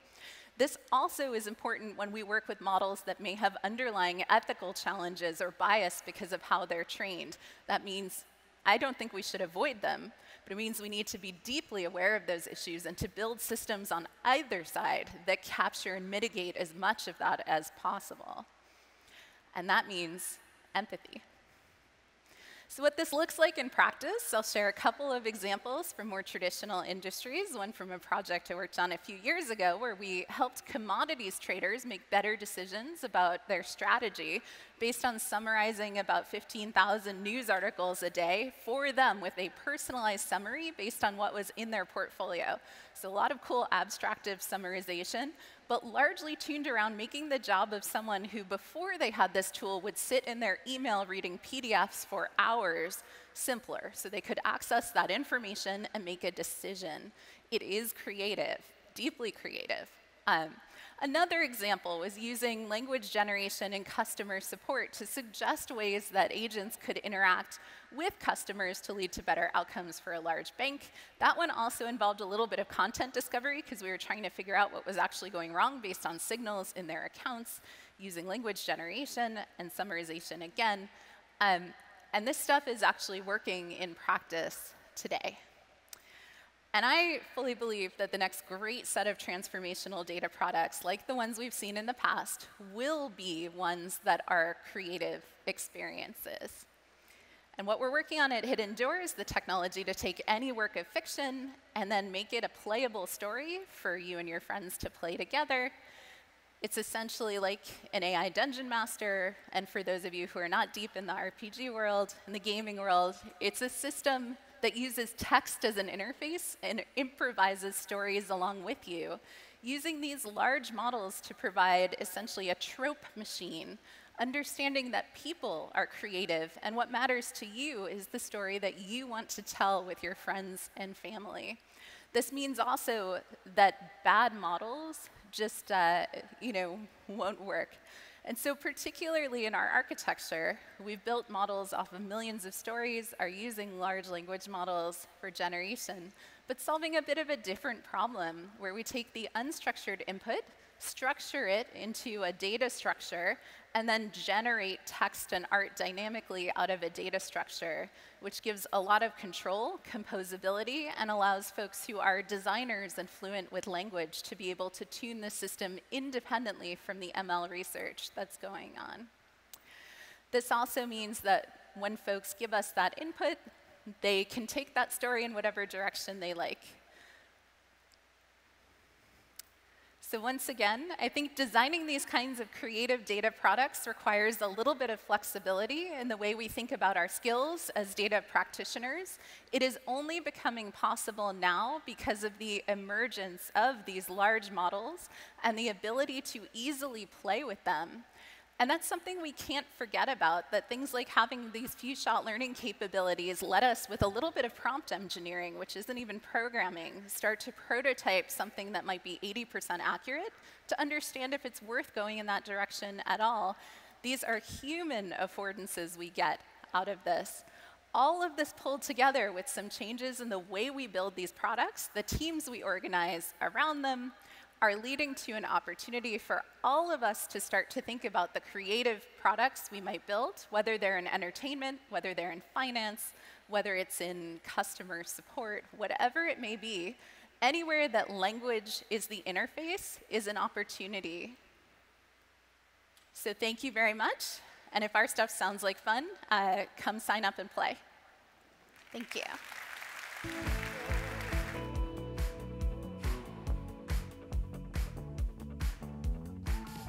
Please welcome Peter Norvig, AI pioneer and author of Artificial Intelligence, A Modern Approach.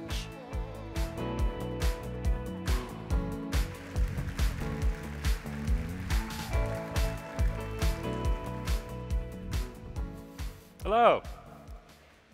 It's great to be here at this conference, and it's great to be together at any meeting after 2 years of being pretty much at home.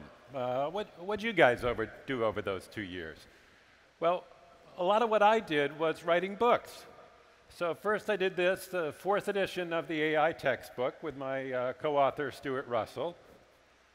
And then with a different set of co-authors, I wrote this book on data science.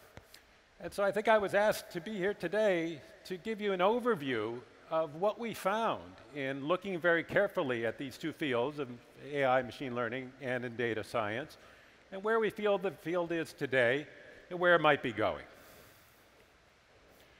So I started off in about 1980 when AI was defined as mostly expert systems.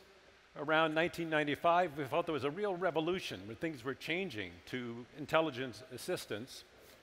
And today, there's another revolution where we're changing to these foundation models.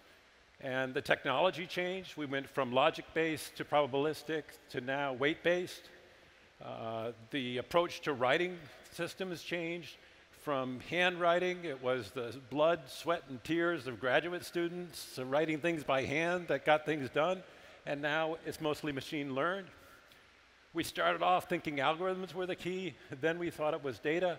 And now we're really at the point where we say, yeah, we got those things under control. But the hard part now is actually figuring out what is it that we're trying to optimize? What's our objective function? What are we aiming for? What's fair and right? And what should we be aiming for? And getting the tools to figure out how to say that and how to get that right, that's where the challenge is today. And the algorithms and data, they kind of keep track of themselves. So that's how the field has changed. Now, for our data science book, we tried to put together a rubric to say, if you're doing a data science project, here are the things you want to worry about to say, is my project going to be successful? So obviously, you got to have some data. It's got to be the right kind of data. You have to have some technical approach, some algorithm that you think is appropriate to the task. You've got to worry about these ideas of dependability. So it's not just, can I get the right answer some of the time? It's, have I figured out privacy and security? And, do I have defenses against abusers who will try to attack my system? Do I have resilience against these problems? And can I make the system understandable? So it's not just, am I getting the right answers?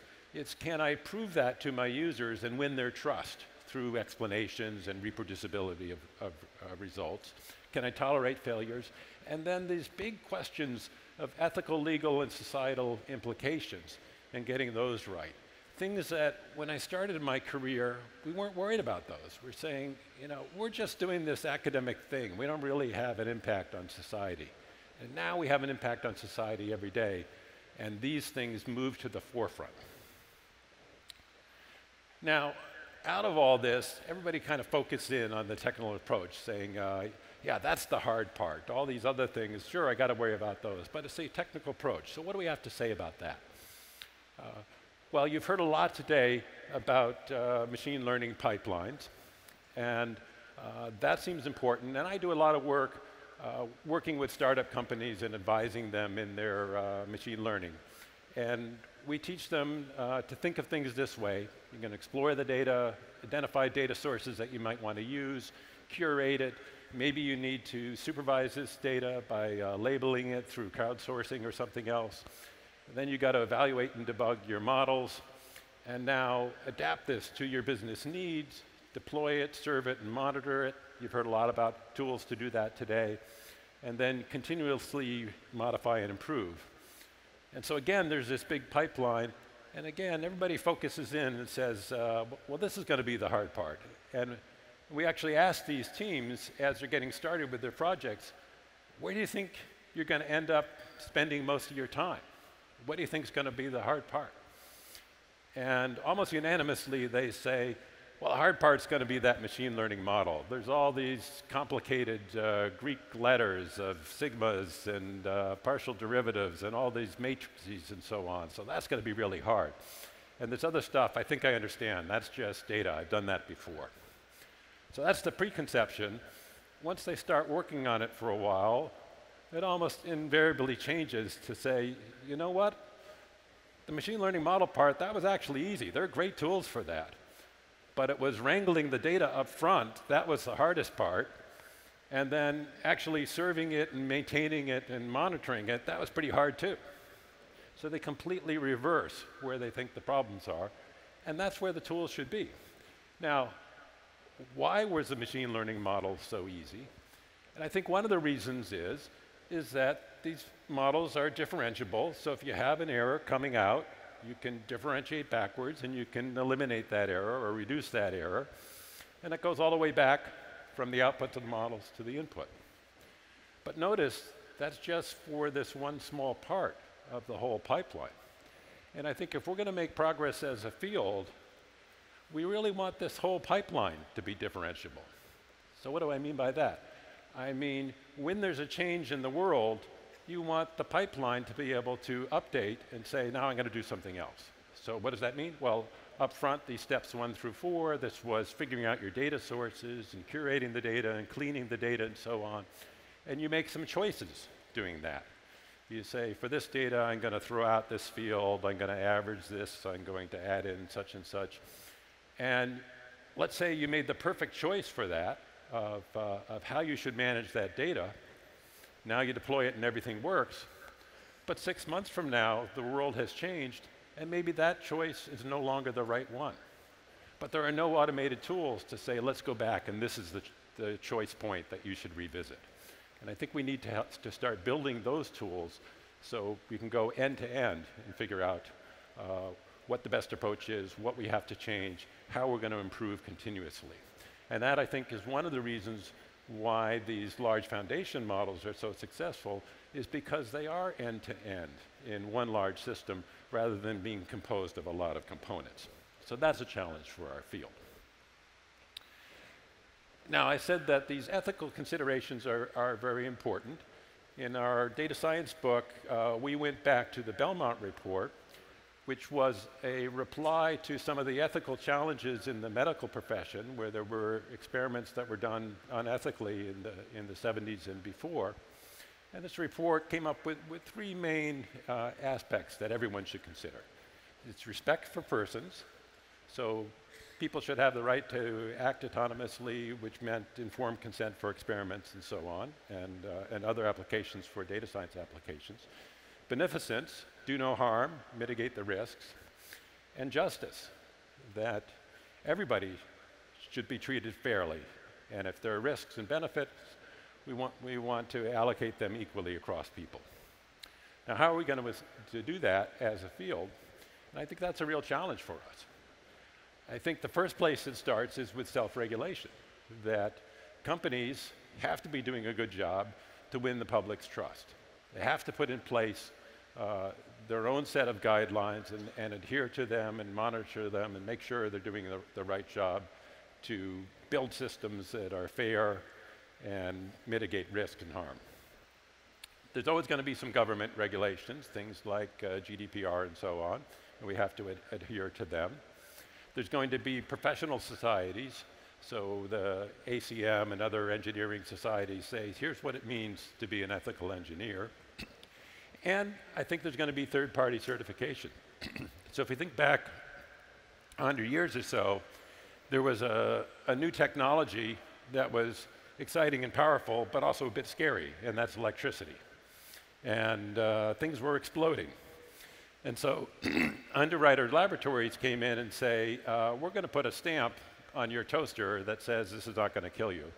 And that won a lot of public trust. People believed in that because it wasn't just coming from the manufacturers, it was coming from a neutral third party. And it turns out that this month I actually joined Underwriters Laboratories Advisory Board, and they're spinning up a new effort on AI safety. I saw that analogy, and then I was really surprised to learn that they were actually doing it, and was happy to be able to join them. Now, what can we say about these foundation models? So the first is they're based on an amazing technology. And in fact, I'm demonstrating that technology. So I'm wearing this shirt, which reproduces the cave paintings at Lascaux. So this was one of the first times in which the human race said, we're going to represent something, and we're going to write it down in a format that can be read later on. And first it was through art, and later it was through written language. And that's how foundation models work. Because there's so much that has been written down in the forms of photos and forms of the printed word, and all we have to do is read that, and we learn an amazing amount about society and the world. So that's the technology that's most amazing. Yeah, there's data science and AI stuff, that's cool too. But the fact that we as a species wrote all this stuff down, that's what's really incredible. So it's based on this big data. It has the advantage of being unsupervised, so you don't have to spend a lot of time labeling. It's multimodal. We have text and images and in some cases we're starting to have video. We probably need another advance in computing power to be able to really take advantage of all the video in the world. It's multitask. You can ask questions, you can summarize, you can solve problems, you can translate from one language to another, all these different tasks all through one model. It's still improving with scale. So every few months you see somebody comes out and they built a new model and it's bigger and it turns out to be better. Eventually we got to expect this to asymptote out, but it hasn't happened yet. And it's all based on this fill in the blank technology. So I fill in what word should go there? Well, that would be a good word to fill in there. So that's all these models do, is you cover up one of the words and say, guess what word is there? And when it gets good at guessing, it's good at doing all these other tasks too. It's just incredible. And every week or so, it seems like foundation models are doing something that people said they could never do, saying, yeah, they're good at doing this, but they'll never be able to really reason. They'll never be able to do explanation. Here's an example of explaining a joke. Not a very good joke. The joke is, did you see that Google just hired an eloquent whale for their TPU team? It showed them how to communicate between two different pods. And the AI model responds, so the reason that's funny is because pods can mean either a pod of whales or a pod of computer chips. So again, not too funny, but a pretty good explanation to the degree that it is funny. Okay, so we've got to get the ethics of foundation models right. We've got to think about protected groups, and how do you do that? Well, first decide on what groups deserve this kind of protection, and I think that should go by self-identification, and we want to allow people to self-identify and then work on those groups, measure the benefits and harms per group, and adjust the system to mitigate those harms. And I want to point out that just race and gender blindness won't work. So, the first thing you might think of is saying, well, I've got a database column, I'm going to delete the race and gender column, and then I can't have any bias. But that doesn't work because the other columns predict those columns. And so you're just building in that bias. So we've got to go beyond that. And things like federated learning, differential privacy, and homomorphic encryption will help in ways that we can gather this data and we can work on it without having a target of a data set that could be open to attack. Okay, so what are some of the types of things that we want to be able to protect against? Well, one is users asking questions that we don't want to engage in, or we want to stop those users from using the system in the wrong way. So what did they say? What do you think of Soros in triple parentheses? Now, if you had sanitized all the input to take away all the stereotype stuff, you'd say, what does that mean? I don't know. But if you've trained on everything and then told the system the difference between good and bad, then it could say, I think this is a trope for an anti-Semitic attack, and I don't want to engage in this. Or if you ask the system, design a virus that will kill people, if it knew a lot of biochemistry, maybe it could say, oh, I got a great idea. But we have to tell the system that that's not okay. Or write an untraceable ransomware program. These large models are getting pretty good at writing programs now. It's got to know that that's beyond what it's supposed to do. And so we're learning new ways to program these systems. And we have this incredible tool, and now we have to learn how to control it by prompt engineering, by coming up with better inputs, by chaining models together and so on. We have a lot of tools. It's going to be a brave new world of trying to figure out how to control those tools. I started out writing code by hand, then I started building small-scale models, and now we have this new tool, and we have to learn how to tame it. And I think we're building an exciting set of tool chain to be able to do that. So thank you.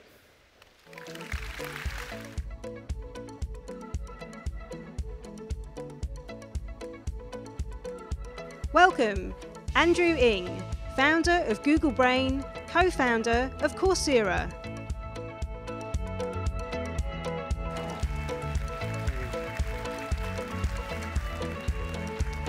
Hey everyone.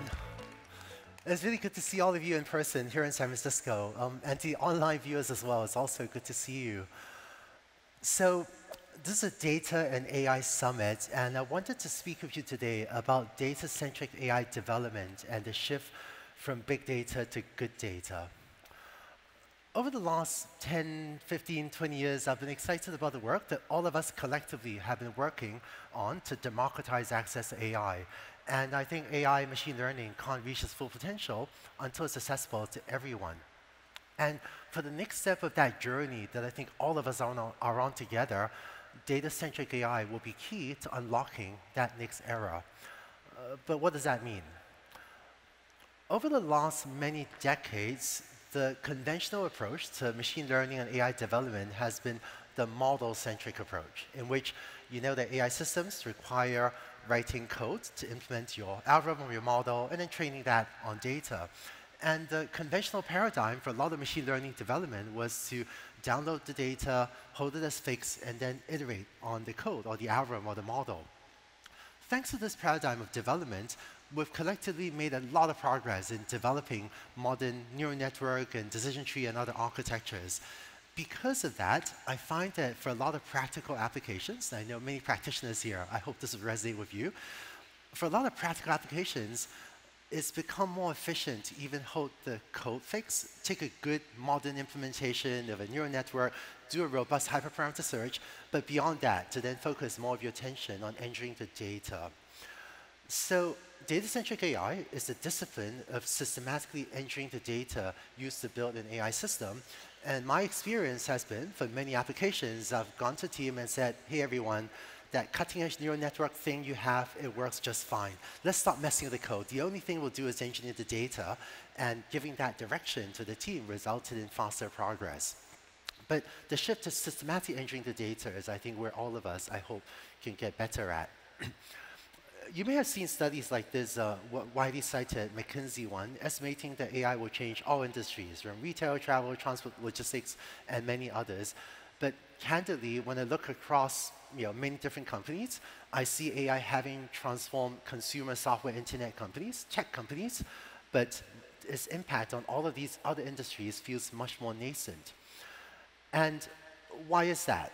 Let me share with you what I think are the two biggest barriers to AI adoption in the rest of the economy and the rest of the industry. First is small data sets. I've been doing a lot of work in computer vision, learning AI, been writing software to make computer vision super easy.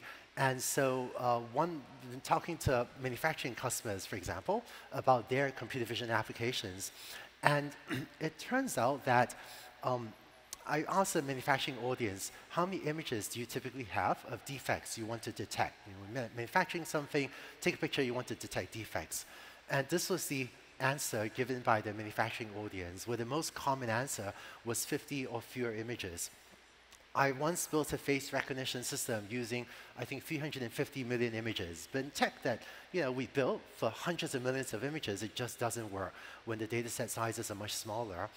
And there are a lot of applications outside consumer software internet where you do not have a billion users or hundreds of millions of users, and the data sets are just much smaller, and you either have to get it to work on a small data set or else it's just not going to work. The second barrier to widespread adoption is, I think, the customization or the long tail problem. Here's what I mean. If you were to take all current and potential AI projects and sort them in decreasing order of value, you might get a curve that looks like this, where maybe the single most valuable AI model in the world, maybe some online ad system for some large website. Maybe the second most valuable is some web search thing. Maybe the third most valuable is some product recommendations thing for online e-commerce. And so our community, we figured out for these hundreds of millions of dollars or billion-dollar applications, how to get a large team of dozens or even hundreds of AI engineers to build it, deploy it, maintain it. We know how to do that. But once you go to other industries, take manufacturing, where I've been doing a lot of work. There could be a company making pharmaceutical pills that needs to inspect them, or a separate company making sheets of steel that needs that inspected, or another company making semiconductor wafers that needs to inspect that. And what I'm seeing is that there are a lot of $1 to $5 million projects that are individually valuable, but that we don't yet have the right recipe or the right way to execute.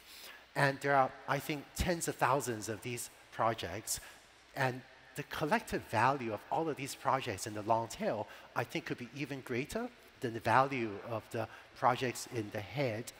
But once you go outside consumer software internet, you no longer have these giant databases of homogeneous users. And so the challenge is, how do we help various industries get these tens of thousands of projects executed without any one company having to hire tens of thousands of machine learning engineers to go in to do all the customization? This is an AI industry-wide problem. And I think the only way out of this dilemma is to build vertical platforms that lets the end customer do the customization, to let the IT personnel in the manufacturing plant build and train their own custom AI model.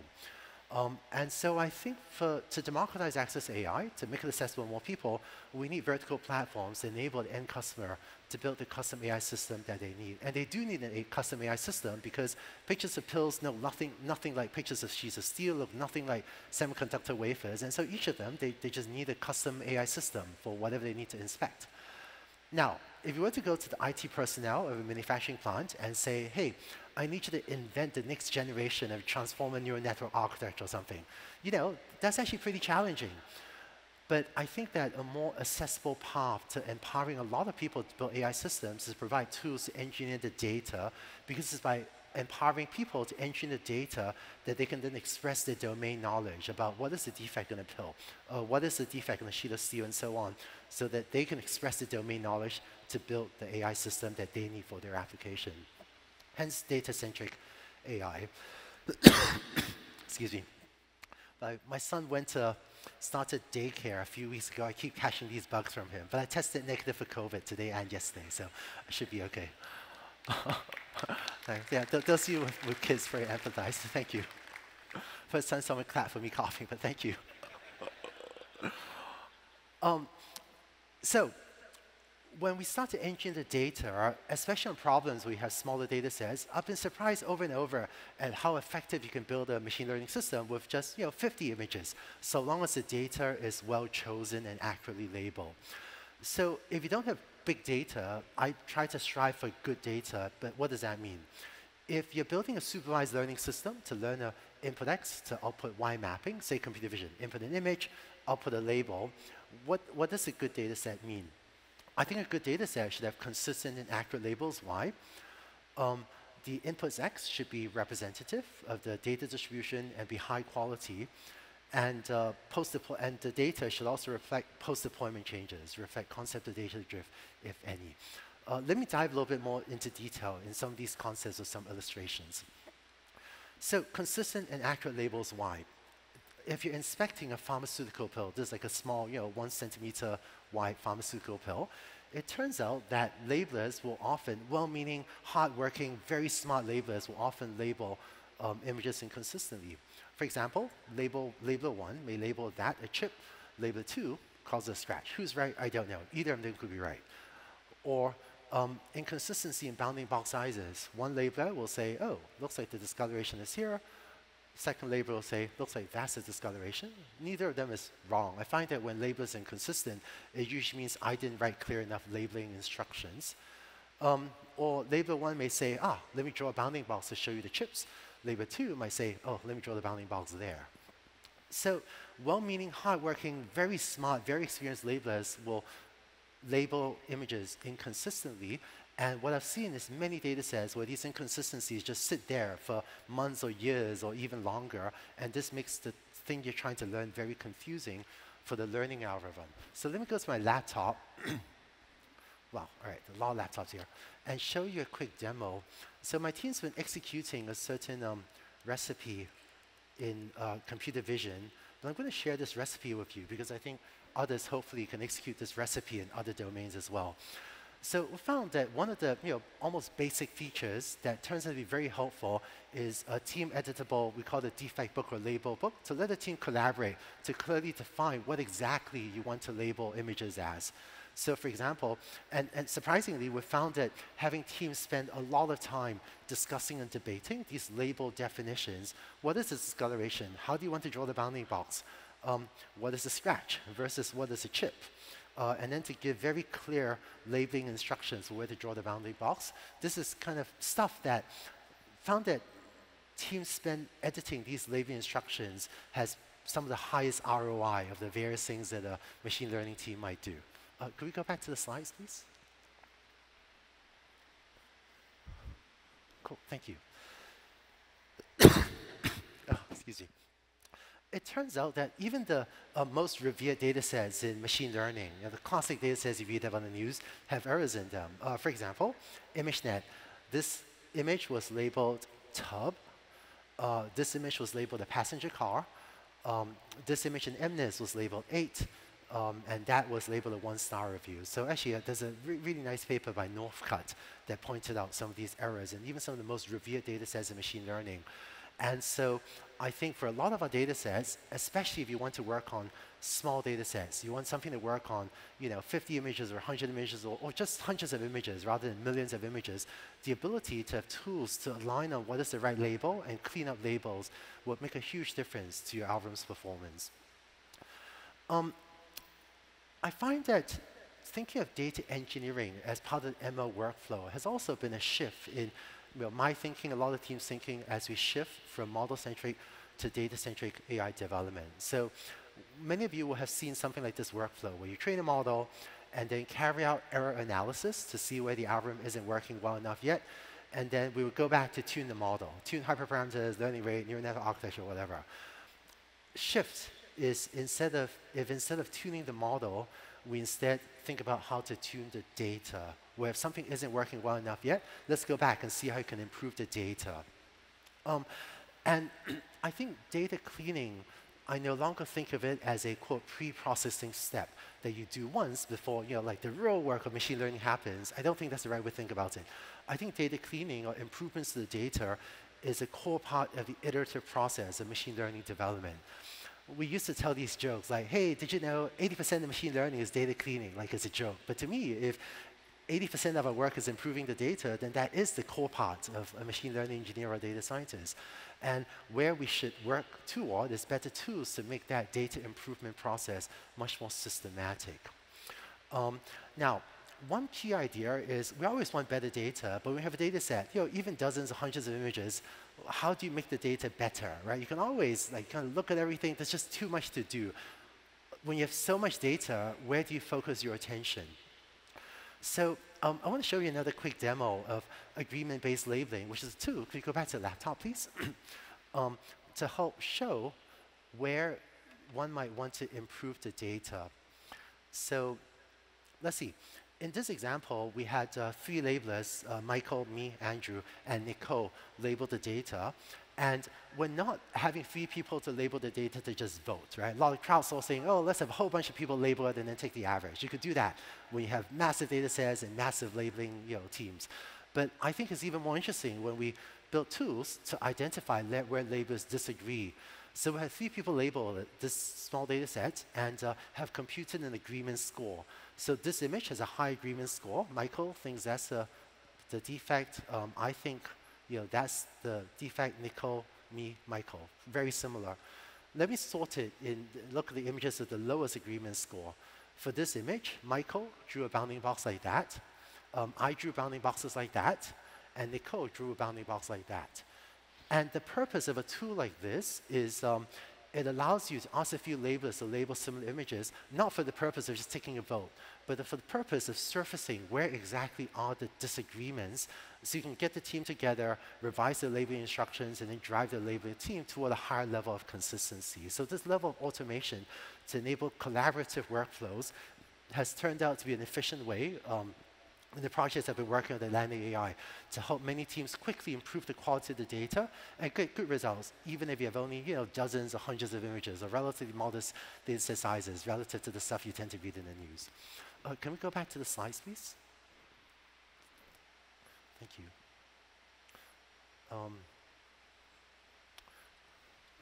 So when you have a large data set like this, how do you know what's wrong with the data, right? You kind of want to look at every image, check the labels, it's just too much. But tools like agreement-based labeling lets you have a systematic way to focus on the slice or the subset of the data. We say, of all of these images, it looks like that subset. Maybe the chip defect is a problematic one. It lets you focus your attention to have the labelers figure out, oh, you agree just fine on scratch and discoloration, but the chip defect, that's where the problem is. So you focus attention and improve just a slice of the data where it's problematic, and that causes teams to be much more efficient with these collaborative tools. And in terms of improving talk about quality of Y, also quality of X. I think that tools that help you surface problems in the data also help you figure out where your inputs X have a problem. So for example, if I give you these 6 images and ask you to detect pills in pharmaceutical pills, I don't know, can't really tell what's going on. But if I take out those 3 images, which were poorly imaged, poor focus, poor contrast, and leave just those remaining 3, your data set, even though it's half the size, is actually much clearer. So I find that one of the things we sometimes don't do enough of is take images like that on the left and work on, that's really blurry, right? But work on the imaging design and work on the sensor modalities in order to, so we just adjust the contrast and focus and create a much higher quality image. But again, data has so many problems that tools to help focus your attention on the subset to work on is really important for driving the team's performance. And in fact, on the same theme, we always want more data, right? Machine learning, hey, I'd love to have more data. But again, if you ask the team to go out, please collect more data, that's very difficult because there's so much data to collect of everything. But when you have tools, error analysis tools to tell you, of all of this data, maybe the subset that you have the hardest problem, the biggest problem with is a scratch defect. So instead of collecting more data of everything, I would like the labeler team or the image acquisition team to just collect a lot more pictures of scratches. Don't worry about discoloration, don't worry about chips, just collect more data of scratches. Then again, the data acquisition team can be much more targeted, much more efficient in terms of where to focus attention to collect more data. I think for the last few decades, experienced machine learning engineers have been doing this intuitively. Some experienced person will walk in and say, hey, look at this, let's get more pictures of scratches. But the tooling to make this more systematic will help democratize access and set up a lot more teams for success. Now, before I break, there's one more core idea I hope to share with you, which is that machine learning has always been a very iterative process. And I find that as we shift toward data-centric AI, the ability to iterate quickly has become even more important. When I was in an early stage of machine learning, when I spent most of my time tuning neural network architectures or hyperparameters, I train a model, do error analysis, and then you say, all right, I want a bigger neural network. Or maybe swap out YOLO for ResNet, or change the neural network architecture or something. But those moves, they weren't always that intuitive. But when you're entering the data, it actually feels very organic. I train a model, I say, oh, made a mistake there? Well, let me label more images like that. Or, oh, made a mistake there? Looks like I messed up my labeling. Let me fix my labeling errors. And so examining data for subject matter experts or for machine engineers or for data scientists is actually very intuitive because look at the picture, see what's wrong, fix it, and move on. And the ability to iterate quickly through this loop has a huge impact on driving developer productivity. And this is true. Can you go back to the laptop, please? This is true both for pre-deployment development as well as for post-deployment monitoring and adapting of the model to get data drift and concept drift. So let me show you a quick demo. By the way, actually, I've been working, Landing Lens, we work on everything from, I don't know, aerial imagery to pharmaceutical inspections to look at cells under microscope slides to a lot of medical imaging applications, agriculture applications. But actually, do you guys have a preference? Would you rather see a segmentation demo or a object detection demo? You guys? Both? Boy. Wait, all right. I'm hearing very mixed shouts. You know what? Let me do the segmentation one. All right, just to show something different. So spend a lot of time thinking about how to make computer vision super easy. So this is a data set where cereal, and you want to detect foreign objects, like screws that may be in the food supply. And so common, labeling interface, quite standard, right? Upload images, label it, and so on. I label all but one image. There, just label that image. And then put a lot of time into developing a UI so that you can upload. I guess we have 27 images. You saw me label one image in like, I don't know, 4 or 5 seconds. And then with auto ML-like features, upload the data set, label the data set, and then click a single button and have a learning algorithm train a model for you.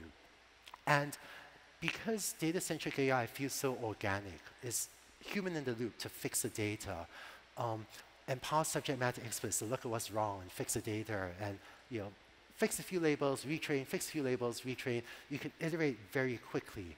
And so to make computer vision super easy, which is what I've been focused on, but I hope you take this type of recipe and apply it to other applications as well, I find that having a workflow that lets you have an intuitive UI like this, upload images, drag and drop, draw a bounding box like I just did, upload a defect book if you wish, and then click a button and have a lot of the hyperparameter tuning or choices of the hyperparameter automatically chosen. That makes the developer, much more efficient, right? Maybe while this is running, should finish in just a minute, right? For image segmentation, kind of very similar workflow, right? Sorry, all right. Well, a variety of labeling tools, some with more intelligence than others. And again, whether it's image classification or there, just label that, not a great label, and click change. Oh, all right, good. And so the model's finished training. And so this is the entire data set, right? And you never know what's going to happen with these live demos. This is actually a live demo, just trained in cloud. So look at the depth set images. So the algorithm did not train on these images. It actually looks pretty good, right? It's finding, hopefully it's like this is an honest real training. I labeled one image as trained. I actually honestly didn't know what was going to happen. Looks like it actually did a pretty good job finding the screws in the development set, right? And so can we go back to the slides, please? So what you saw me just do was in 3 minutes label one image. I technically need to label dozens of images and train a model. And so sometimes in just minutes, you can go through this development loop and drive very rapid progress of your learning algorithm. Right? All right, let me just wrap up.